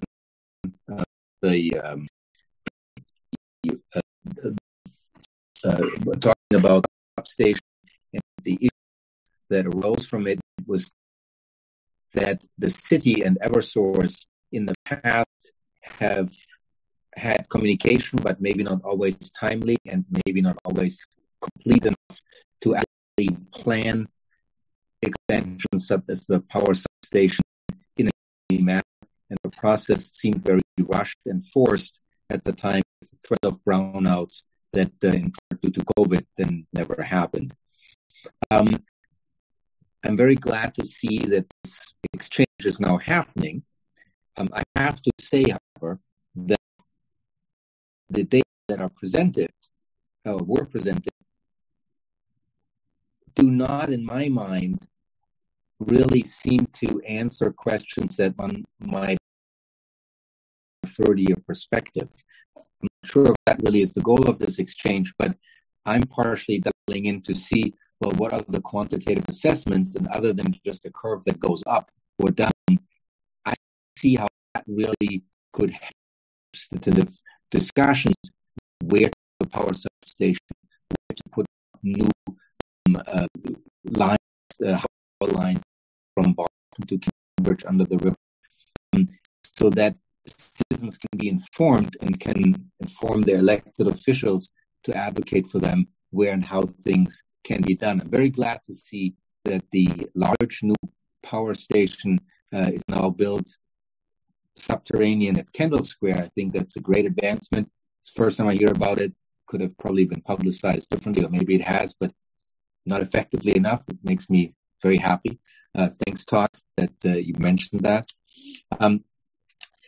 But beyond the issue of getting a better quantitative assessment, where in Cambridge is the growth? So where do you put the sewage? Where do you put water? Where do you need transportation needs, commuters, parking spaces, etc.? And how does this connect to the surrounding communities? I think, I don't know, maybe the planning board members are all knowing in this. They probably have, they've done this for a lot of years and they probably know this. But it seems, from my perspective, listening in, other than some cheerful news that I really appreciate, I don't see how one could plan knowingly with these data going forward for 10 or 30 years. Thank you. Sorry, are we allowed to respond to the questions as we go, just for clarification, or are we going to respond at the end? No. So what we'll do is that we'll move to board member discussion. Okay. And we'll, as board members discuss, they may have requests for additional information or clarification. Appreciate the update. Sorry about that. Yeah, just getting the rhythm down. Thanks. Not at all. All right. So that we are moving now from public comment to board discussion. And Lou, we'll start with you. Thank you. Well, I still have a signal. I seem to be losing my computer connection. I'd like to go back to Todd, and he talked about where this new substation in Kendall Square is going to be fed from, and I didn't quite get all the locations. And could he clarify a little more on that? I'm curious.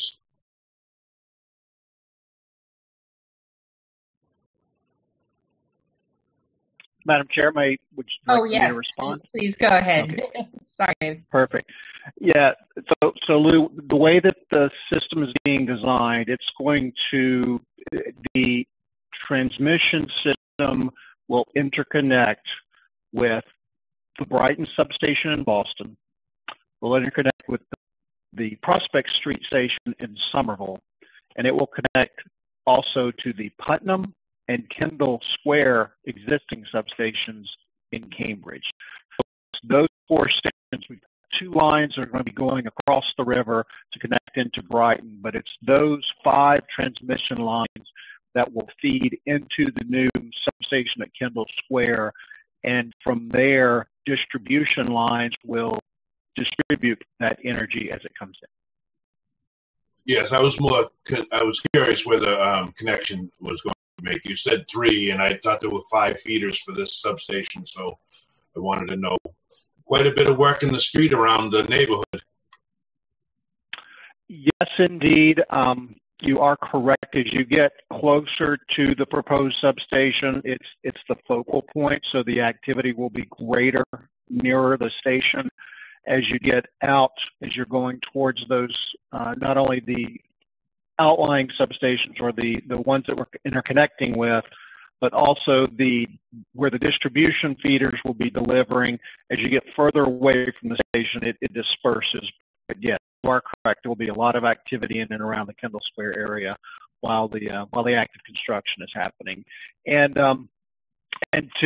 maybe if I might, just to kind of give you a flavor for what my team does, not only do we talk in broad generalities about what to expect and what the projects are going to be bringing to the area, as we move into the construction phase, it's my team that actually goes out and does very targeted outreach to let neighbors know exactly what's going to be happening in front of their houses as it happens. So we start off with very broad topic, broad swaths, if you will, of when activity is supposed to happen. And then as the construction progresses, we actually do have a team that goes out and does field level outreach to make sure that folks that as folks experience construction, they know in advance what to expect.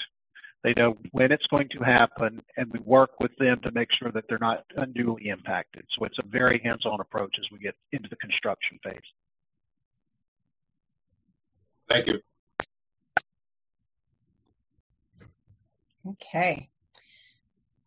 So, board members, I think Kathy Watkins noted at the top of this meeting, our discussion here can be focused not only on the information we received, but also what would be useful to us for the future, since this is the first time we're doing this. There's no particular action we have to take on this, but any feedback we can give to the staff of any of the utilities on what would be helpful in framing these reports, in communicating with us and with the city is kind of the feedback we're looking for. So, Hugh, we've got your hand up first there. Let's go with you. Okay.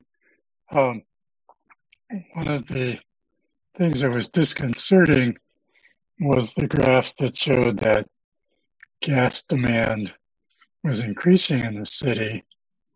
And it's my understanding the city's climate change program wishes that we're going the other direction. And there's some goals for having no gas in the city sometime in this century. I'm happy that my house is connected for natural gas. It's convenient and clean, sort of, except the CO2 that spews not out of my chimney. But anyway, that's one.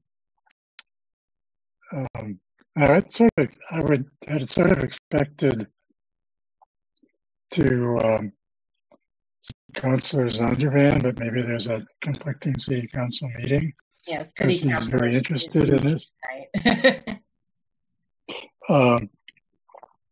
The other is district energy systems.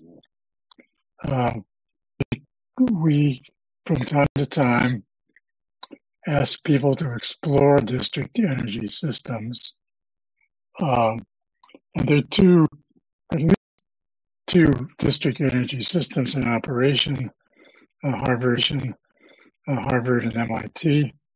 I think those involve both generation, purchased power, chilled water. They both have. I'm wondering if they should become part of this conversation, if only to just see what proportion we're talking about. in the overall city affairs, but also because of the city's desire to have district energy systems. And I'm very interested in the geothermal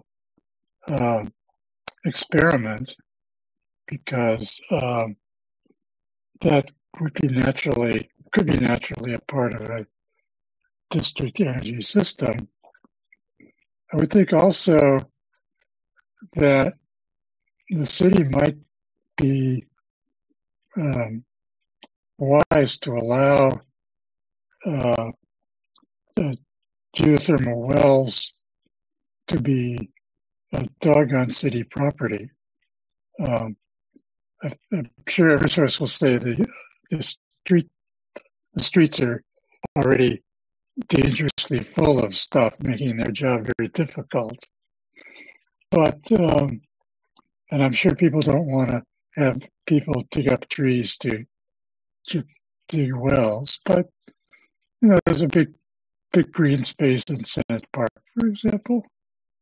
And is it possible to go in, disturb the park, build some wells, build maybe an underground room that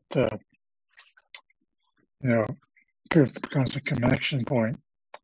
So I think how we include those things in this conversation, I don't know. I must say I found all the technical reports both fascinating, insufficient in detail, and loaded with too much detail. It's a very, very complicated system, and we have apparently some very thoughtful people in the public and the private sector who are trying to make sure we can go.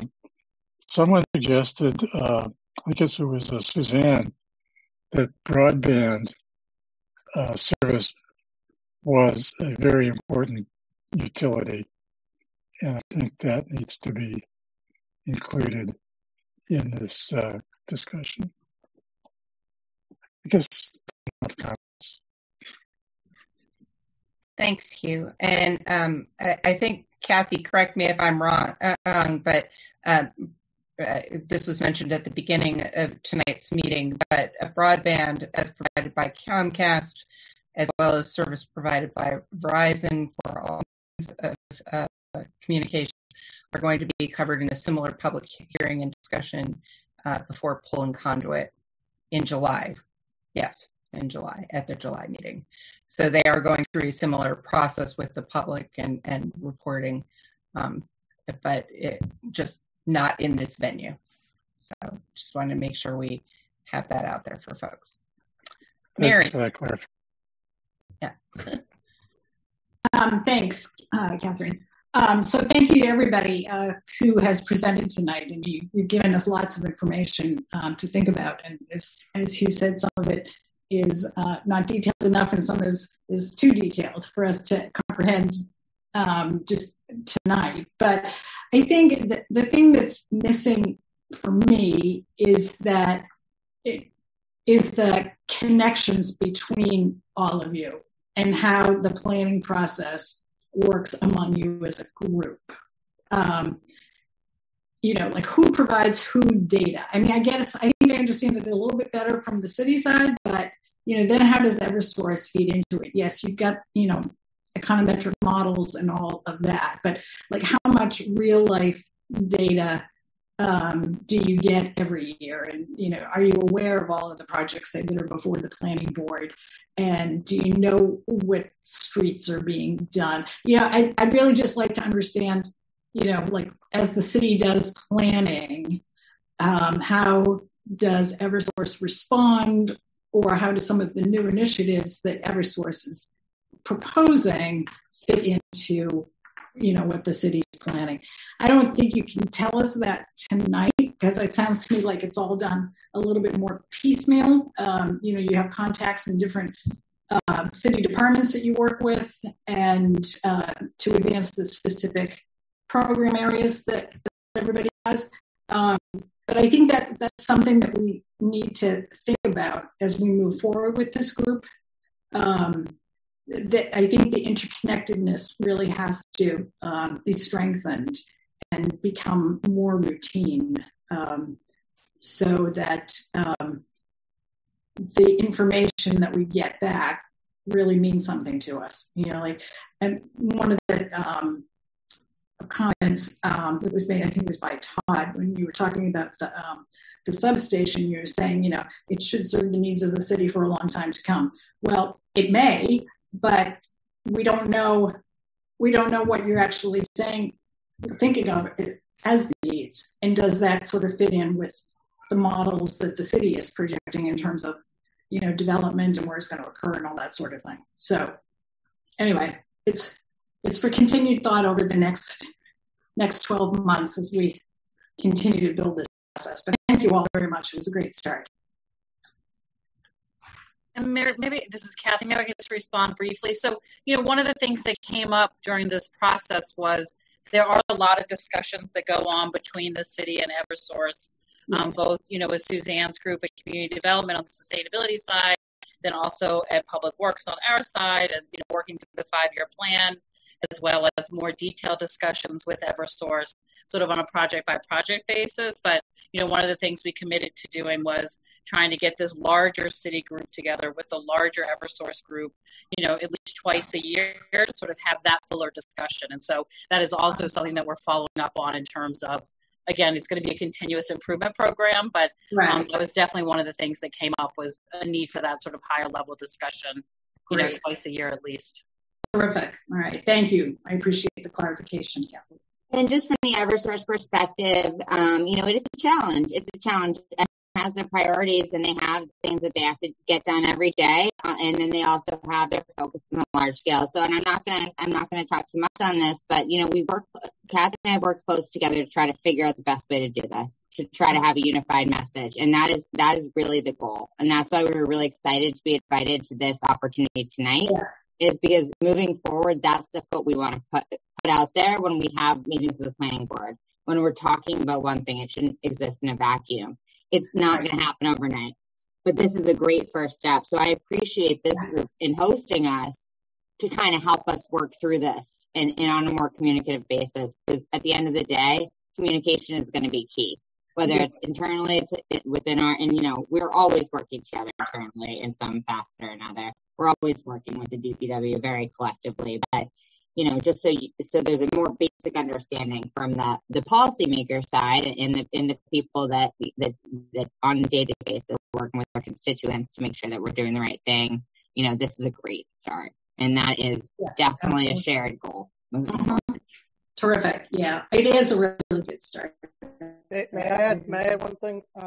Just to follow up, Mary, it was very appropriate that the DPW went before us. Let me introduce myself. I'm the Director of Construction, former manager of Somerville, and thanks for having us. But I want to say that you asked a question about what do we receive from information from the city in regards to construction, and I'll have to say that the 5-year plan that Kathy brought up was really a trailblazer amongst all the neighboring communities. Something that Eversource operations are privileged to is to work in multiple communities. Yes. And we were privileged to work in multiple communities. And that, going back to 2011, 12, when Owen and Kathy were running the show there, it really was instrumental. And it was a city that we recognized that stuck to the plan. And obviously there's going to be deviations and one-offs. But it was something that makes it very easy from an Eversource gas perspective to work with, because of the constant communication between the two organizations, city and utility. And we absolutely look at risk, environmental, as well as city work as our top 3 priorities and how we plan our work. And credit to the group at the Department of Public Works. Really head and shoulders over, a lot of other communities that we work with, and the professionalism, organization, and sticking to the plan. It allows us to stick to our plan and keep our word for our projects. Great. Thank you for adding that. And I agree with you completely that we have an outstanding DPW, so I'm not surprised. Thank you, though. All right. Tom. Thank you, Madam Chair. Just because the hour's getting late. I appreciated the description of this exciting initiative to go to district energy on geothermal. I think that's the future, as are electric cars.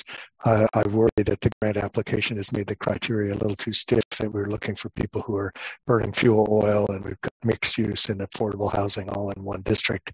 You know, I was imagining my street. Could we get these in my street? Because I really do think that's what's probably going to happen is despite the crowded infrastructure below the roadways, geothermal wells probably will begin to occupy that public space because we have to, right? But really exciting initiative. Anxious to see how that experiment plays out. Secondly, we're the planning board. A lot of this information is interesting to see how everything plugs in, but we're also concerned about the physical environment and what you see. We routinely are reviewing, for instance, the visual impact of telephone relay switches and stations on the faces of building. Visually, I've always argued they're tiny in their impact in the built environment by comparison to the electrical wires and telephone poles that are everywhere in the city. You know, as we are upgrading our infrastructure, that would be something that would make a huge difference in the physical environment of this city if we could find more streets and places where, as we upgrade our streets, that those utility wires could be put on the ground. Also would make us more resilient during the increasing tropical storms that we're going to experience. Number three, I don't know how I decarbonize gas, given that it's a carbon-based fuel. That sounds a little bit like a sales pitch to me. Decarbonizing gas is turning it into an electrical fuel source in some way, I guess. I don't know. I don't need the details now, but that was intriguing. It doesn't feel right to me. Four, feedback. What kind of feedback? Kathy asked at the top. What can we use as a planning board? The tree canopy focus. It's obviously a focus of this board.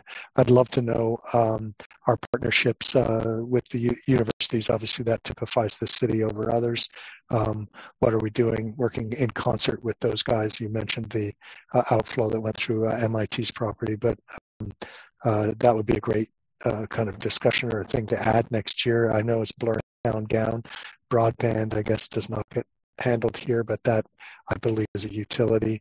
So I agree. Great people replacing our stuff. I'd like you to do it faster. I love the stories around water systems. And finally, as a planning board member, I want to know what the pinch points are in utilities. What might limit our growth if we don't anticipate it properly? Where are we approaching our limits? Tonight, I didn't really hear where we might be approaching our limits. Always a good story, but where we're definitely approaching our limit is the race to carbon zero and net zero.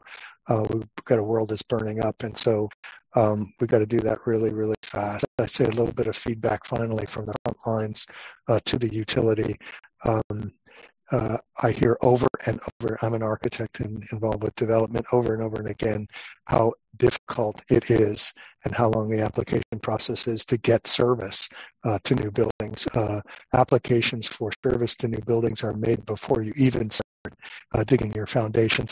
Yes, you put in a load letter, but everybody's trying to game you guys so that you could get plugged in when the tenants arrive. And so it's a mess. And you guys have got to put the brilliant brains that you got here tonight into that end of your business and start to serve the customers. That is a pinch point. That is one pinch point I've experienced personally. And I hope you guys hear that in other forums, but it's not good. So please address that. So those are my comments.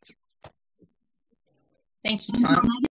I can just address that quickly, just with the pinch points. I would love to talk to you about them more often. We don't have the representatives here that would necessarily be able to speak to it tonight, but I think that that's an important concern, something that we have heard before. So I know my email address has been shared, and so I'm happy to take this offline and have that conversation with you. I think that I'd like to hear kind of what you're hearing, from the community as well. So just a quick response on that item, because I thought it might come up.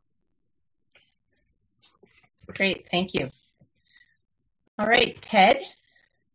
Well, I appreciate the the reports, and it was very interesting.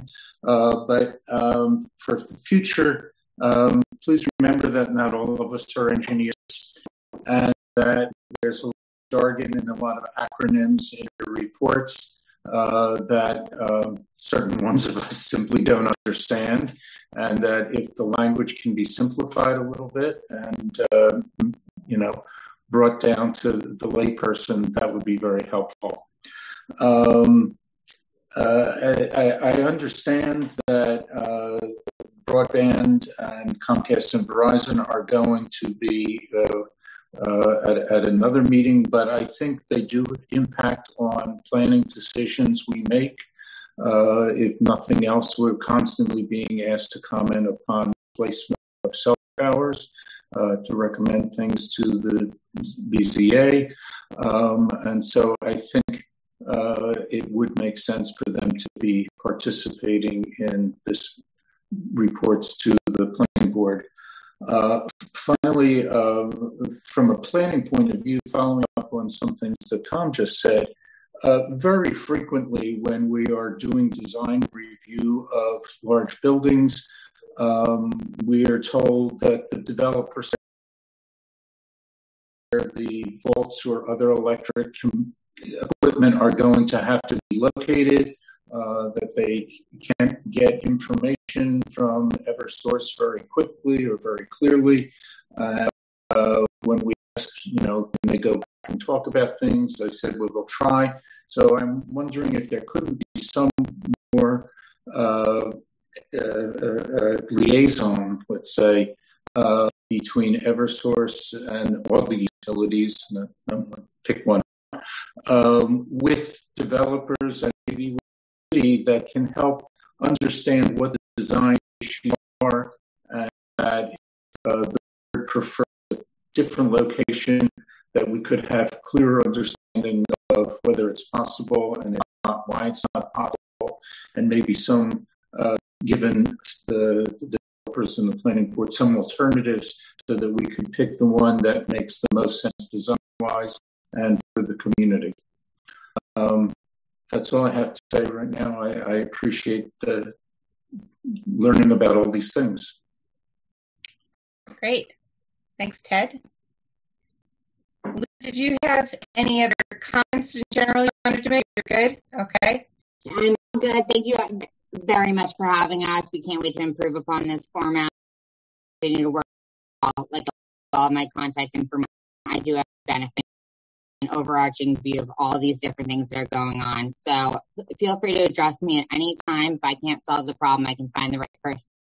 And that might be the case. This is only my second year here at Eversource. So when I hear put in layman's terms, I know exactly what you're talking about. I got Utility 101 last year. So thank you very, very much for having all of us here. Thank you to my colleagues for being here. Thank you to Kathy for making it and her whole team for pulling this.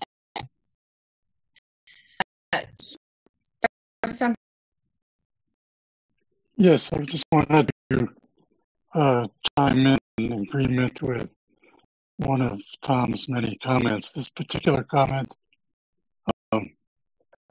was the one about figuring out what the pinch points in the utility system are. We don't, we've got a huge list of things that we're supposed to be addressing out of an envision for planning that might affect density of housing, the density of commercial development, the location. I assume eventually we might get to some of that. And knowing what the constraints on the utility system are would be very important in that. I believe the utility mentality seems to be we want to be able to deliver our utility, or in the case of the sewer system, take it away. And we don't want you to think of us as what's happening. And that's a kind of the ability way. We're there to be there when people need our services. But if we're trying to plan, the more we can, and I can understand it may be a touchy point for you to say, well, that landfill house can go on Howardy Street because then, we've got to spend a lot of money to, I don't know, enlarge the sewer, enlarge the water, enlarge the electric, whatever. So there is a connection. There's a vacancy between this discussion and planning. Thanks. Lou, I'm going to get back to you in just a second, but I think Iram wanted to speak to that first. So let me go to her first. Thank you, Chair. So just to Hugh's point, I think this has been a really interesting tension, if you will, in our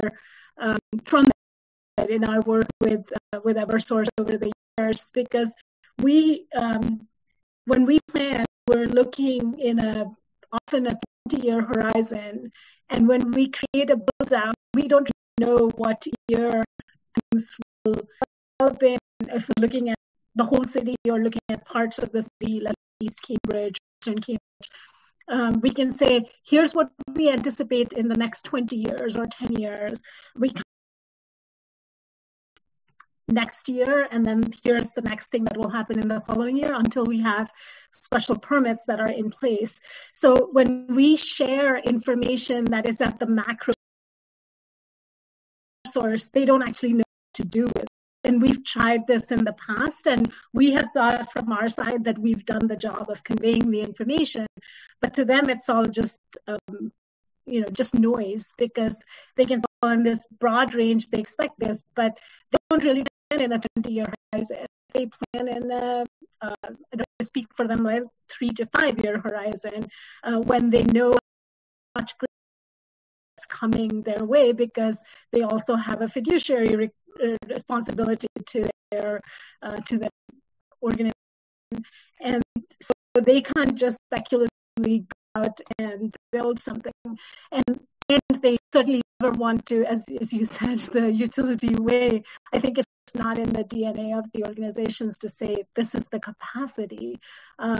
So it's a little bit of the challenge for us all to work through, but we're hoping that this format will allow us to both share that information and to not in the time frames we might really want to be aware of the pinch points. But I think if we start to get into the end, then we might understand a little bit better things to points, and they might get a little bit at understanding the terms of our development. And I think that this forum, we feel really optimistic that it will actually help us be able to language a little bit better, and will help in solving some of those challenges. Thanks, Aram. Lou? Yes, I actually just wanted to reinforce a couple of things that were said. I constantly search for transformers and switchgear on our site plans. A lot of times our buildings are already completely drawn, and we're doing design review, and we still don't know where the electrical service is going to be and what it's going to be required. It's kind of disheartening to go through all of this and then end up with a transformer in front of a doorway or on a sidewalk in a horrible spots. This can be avoided. We really need to work on that, and we also, to one of Tom's points, we really need to work on burying our utilities. We get them off of the poles. We need to get the poles down and in the ground. The resiliency part of it, and it just adds a whole dimension to our city streets.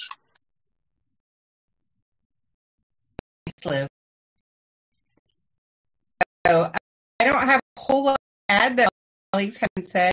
I do especially want to echo Ted's point and that Lou just mentioned about the design. And I think for next year's report, especially from you, understand the process developers go through with you all, and when that occurs and when those decisions get made. Unlike some of my colleagues who are intimately involved in the development process of other buildings and others, I don't see that much, and I don't know exactly what's reasonable for them or where those points are that we could make improvements. So just more information on what that process looks like, how you interface with developers. DPW has started in the past few years sending us memos with information about the conversations they've had with developers before they get to us, which is great. But more information about that process and what goes on and when those decisions are made would be really helpful. All right. Any last comments from board members? Right, then do I have a motion to close this discussion? So move. Okay, I got Hugh, so moved, with Lou second. Can we get a roll call vote on that? On that motion, Lou Bacci.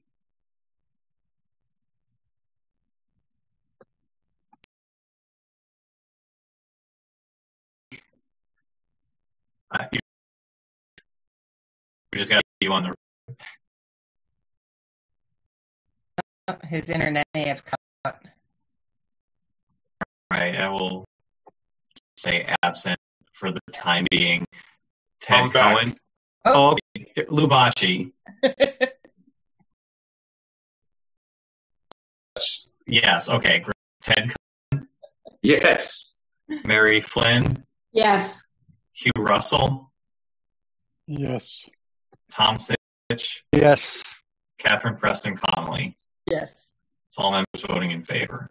All right. Thank you very much to all of our utility guests for the reports and for all the staff from CDD who also came.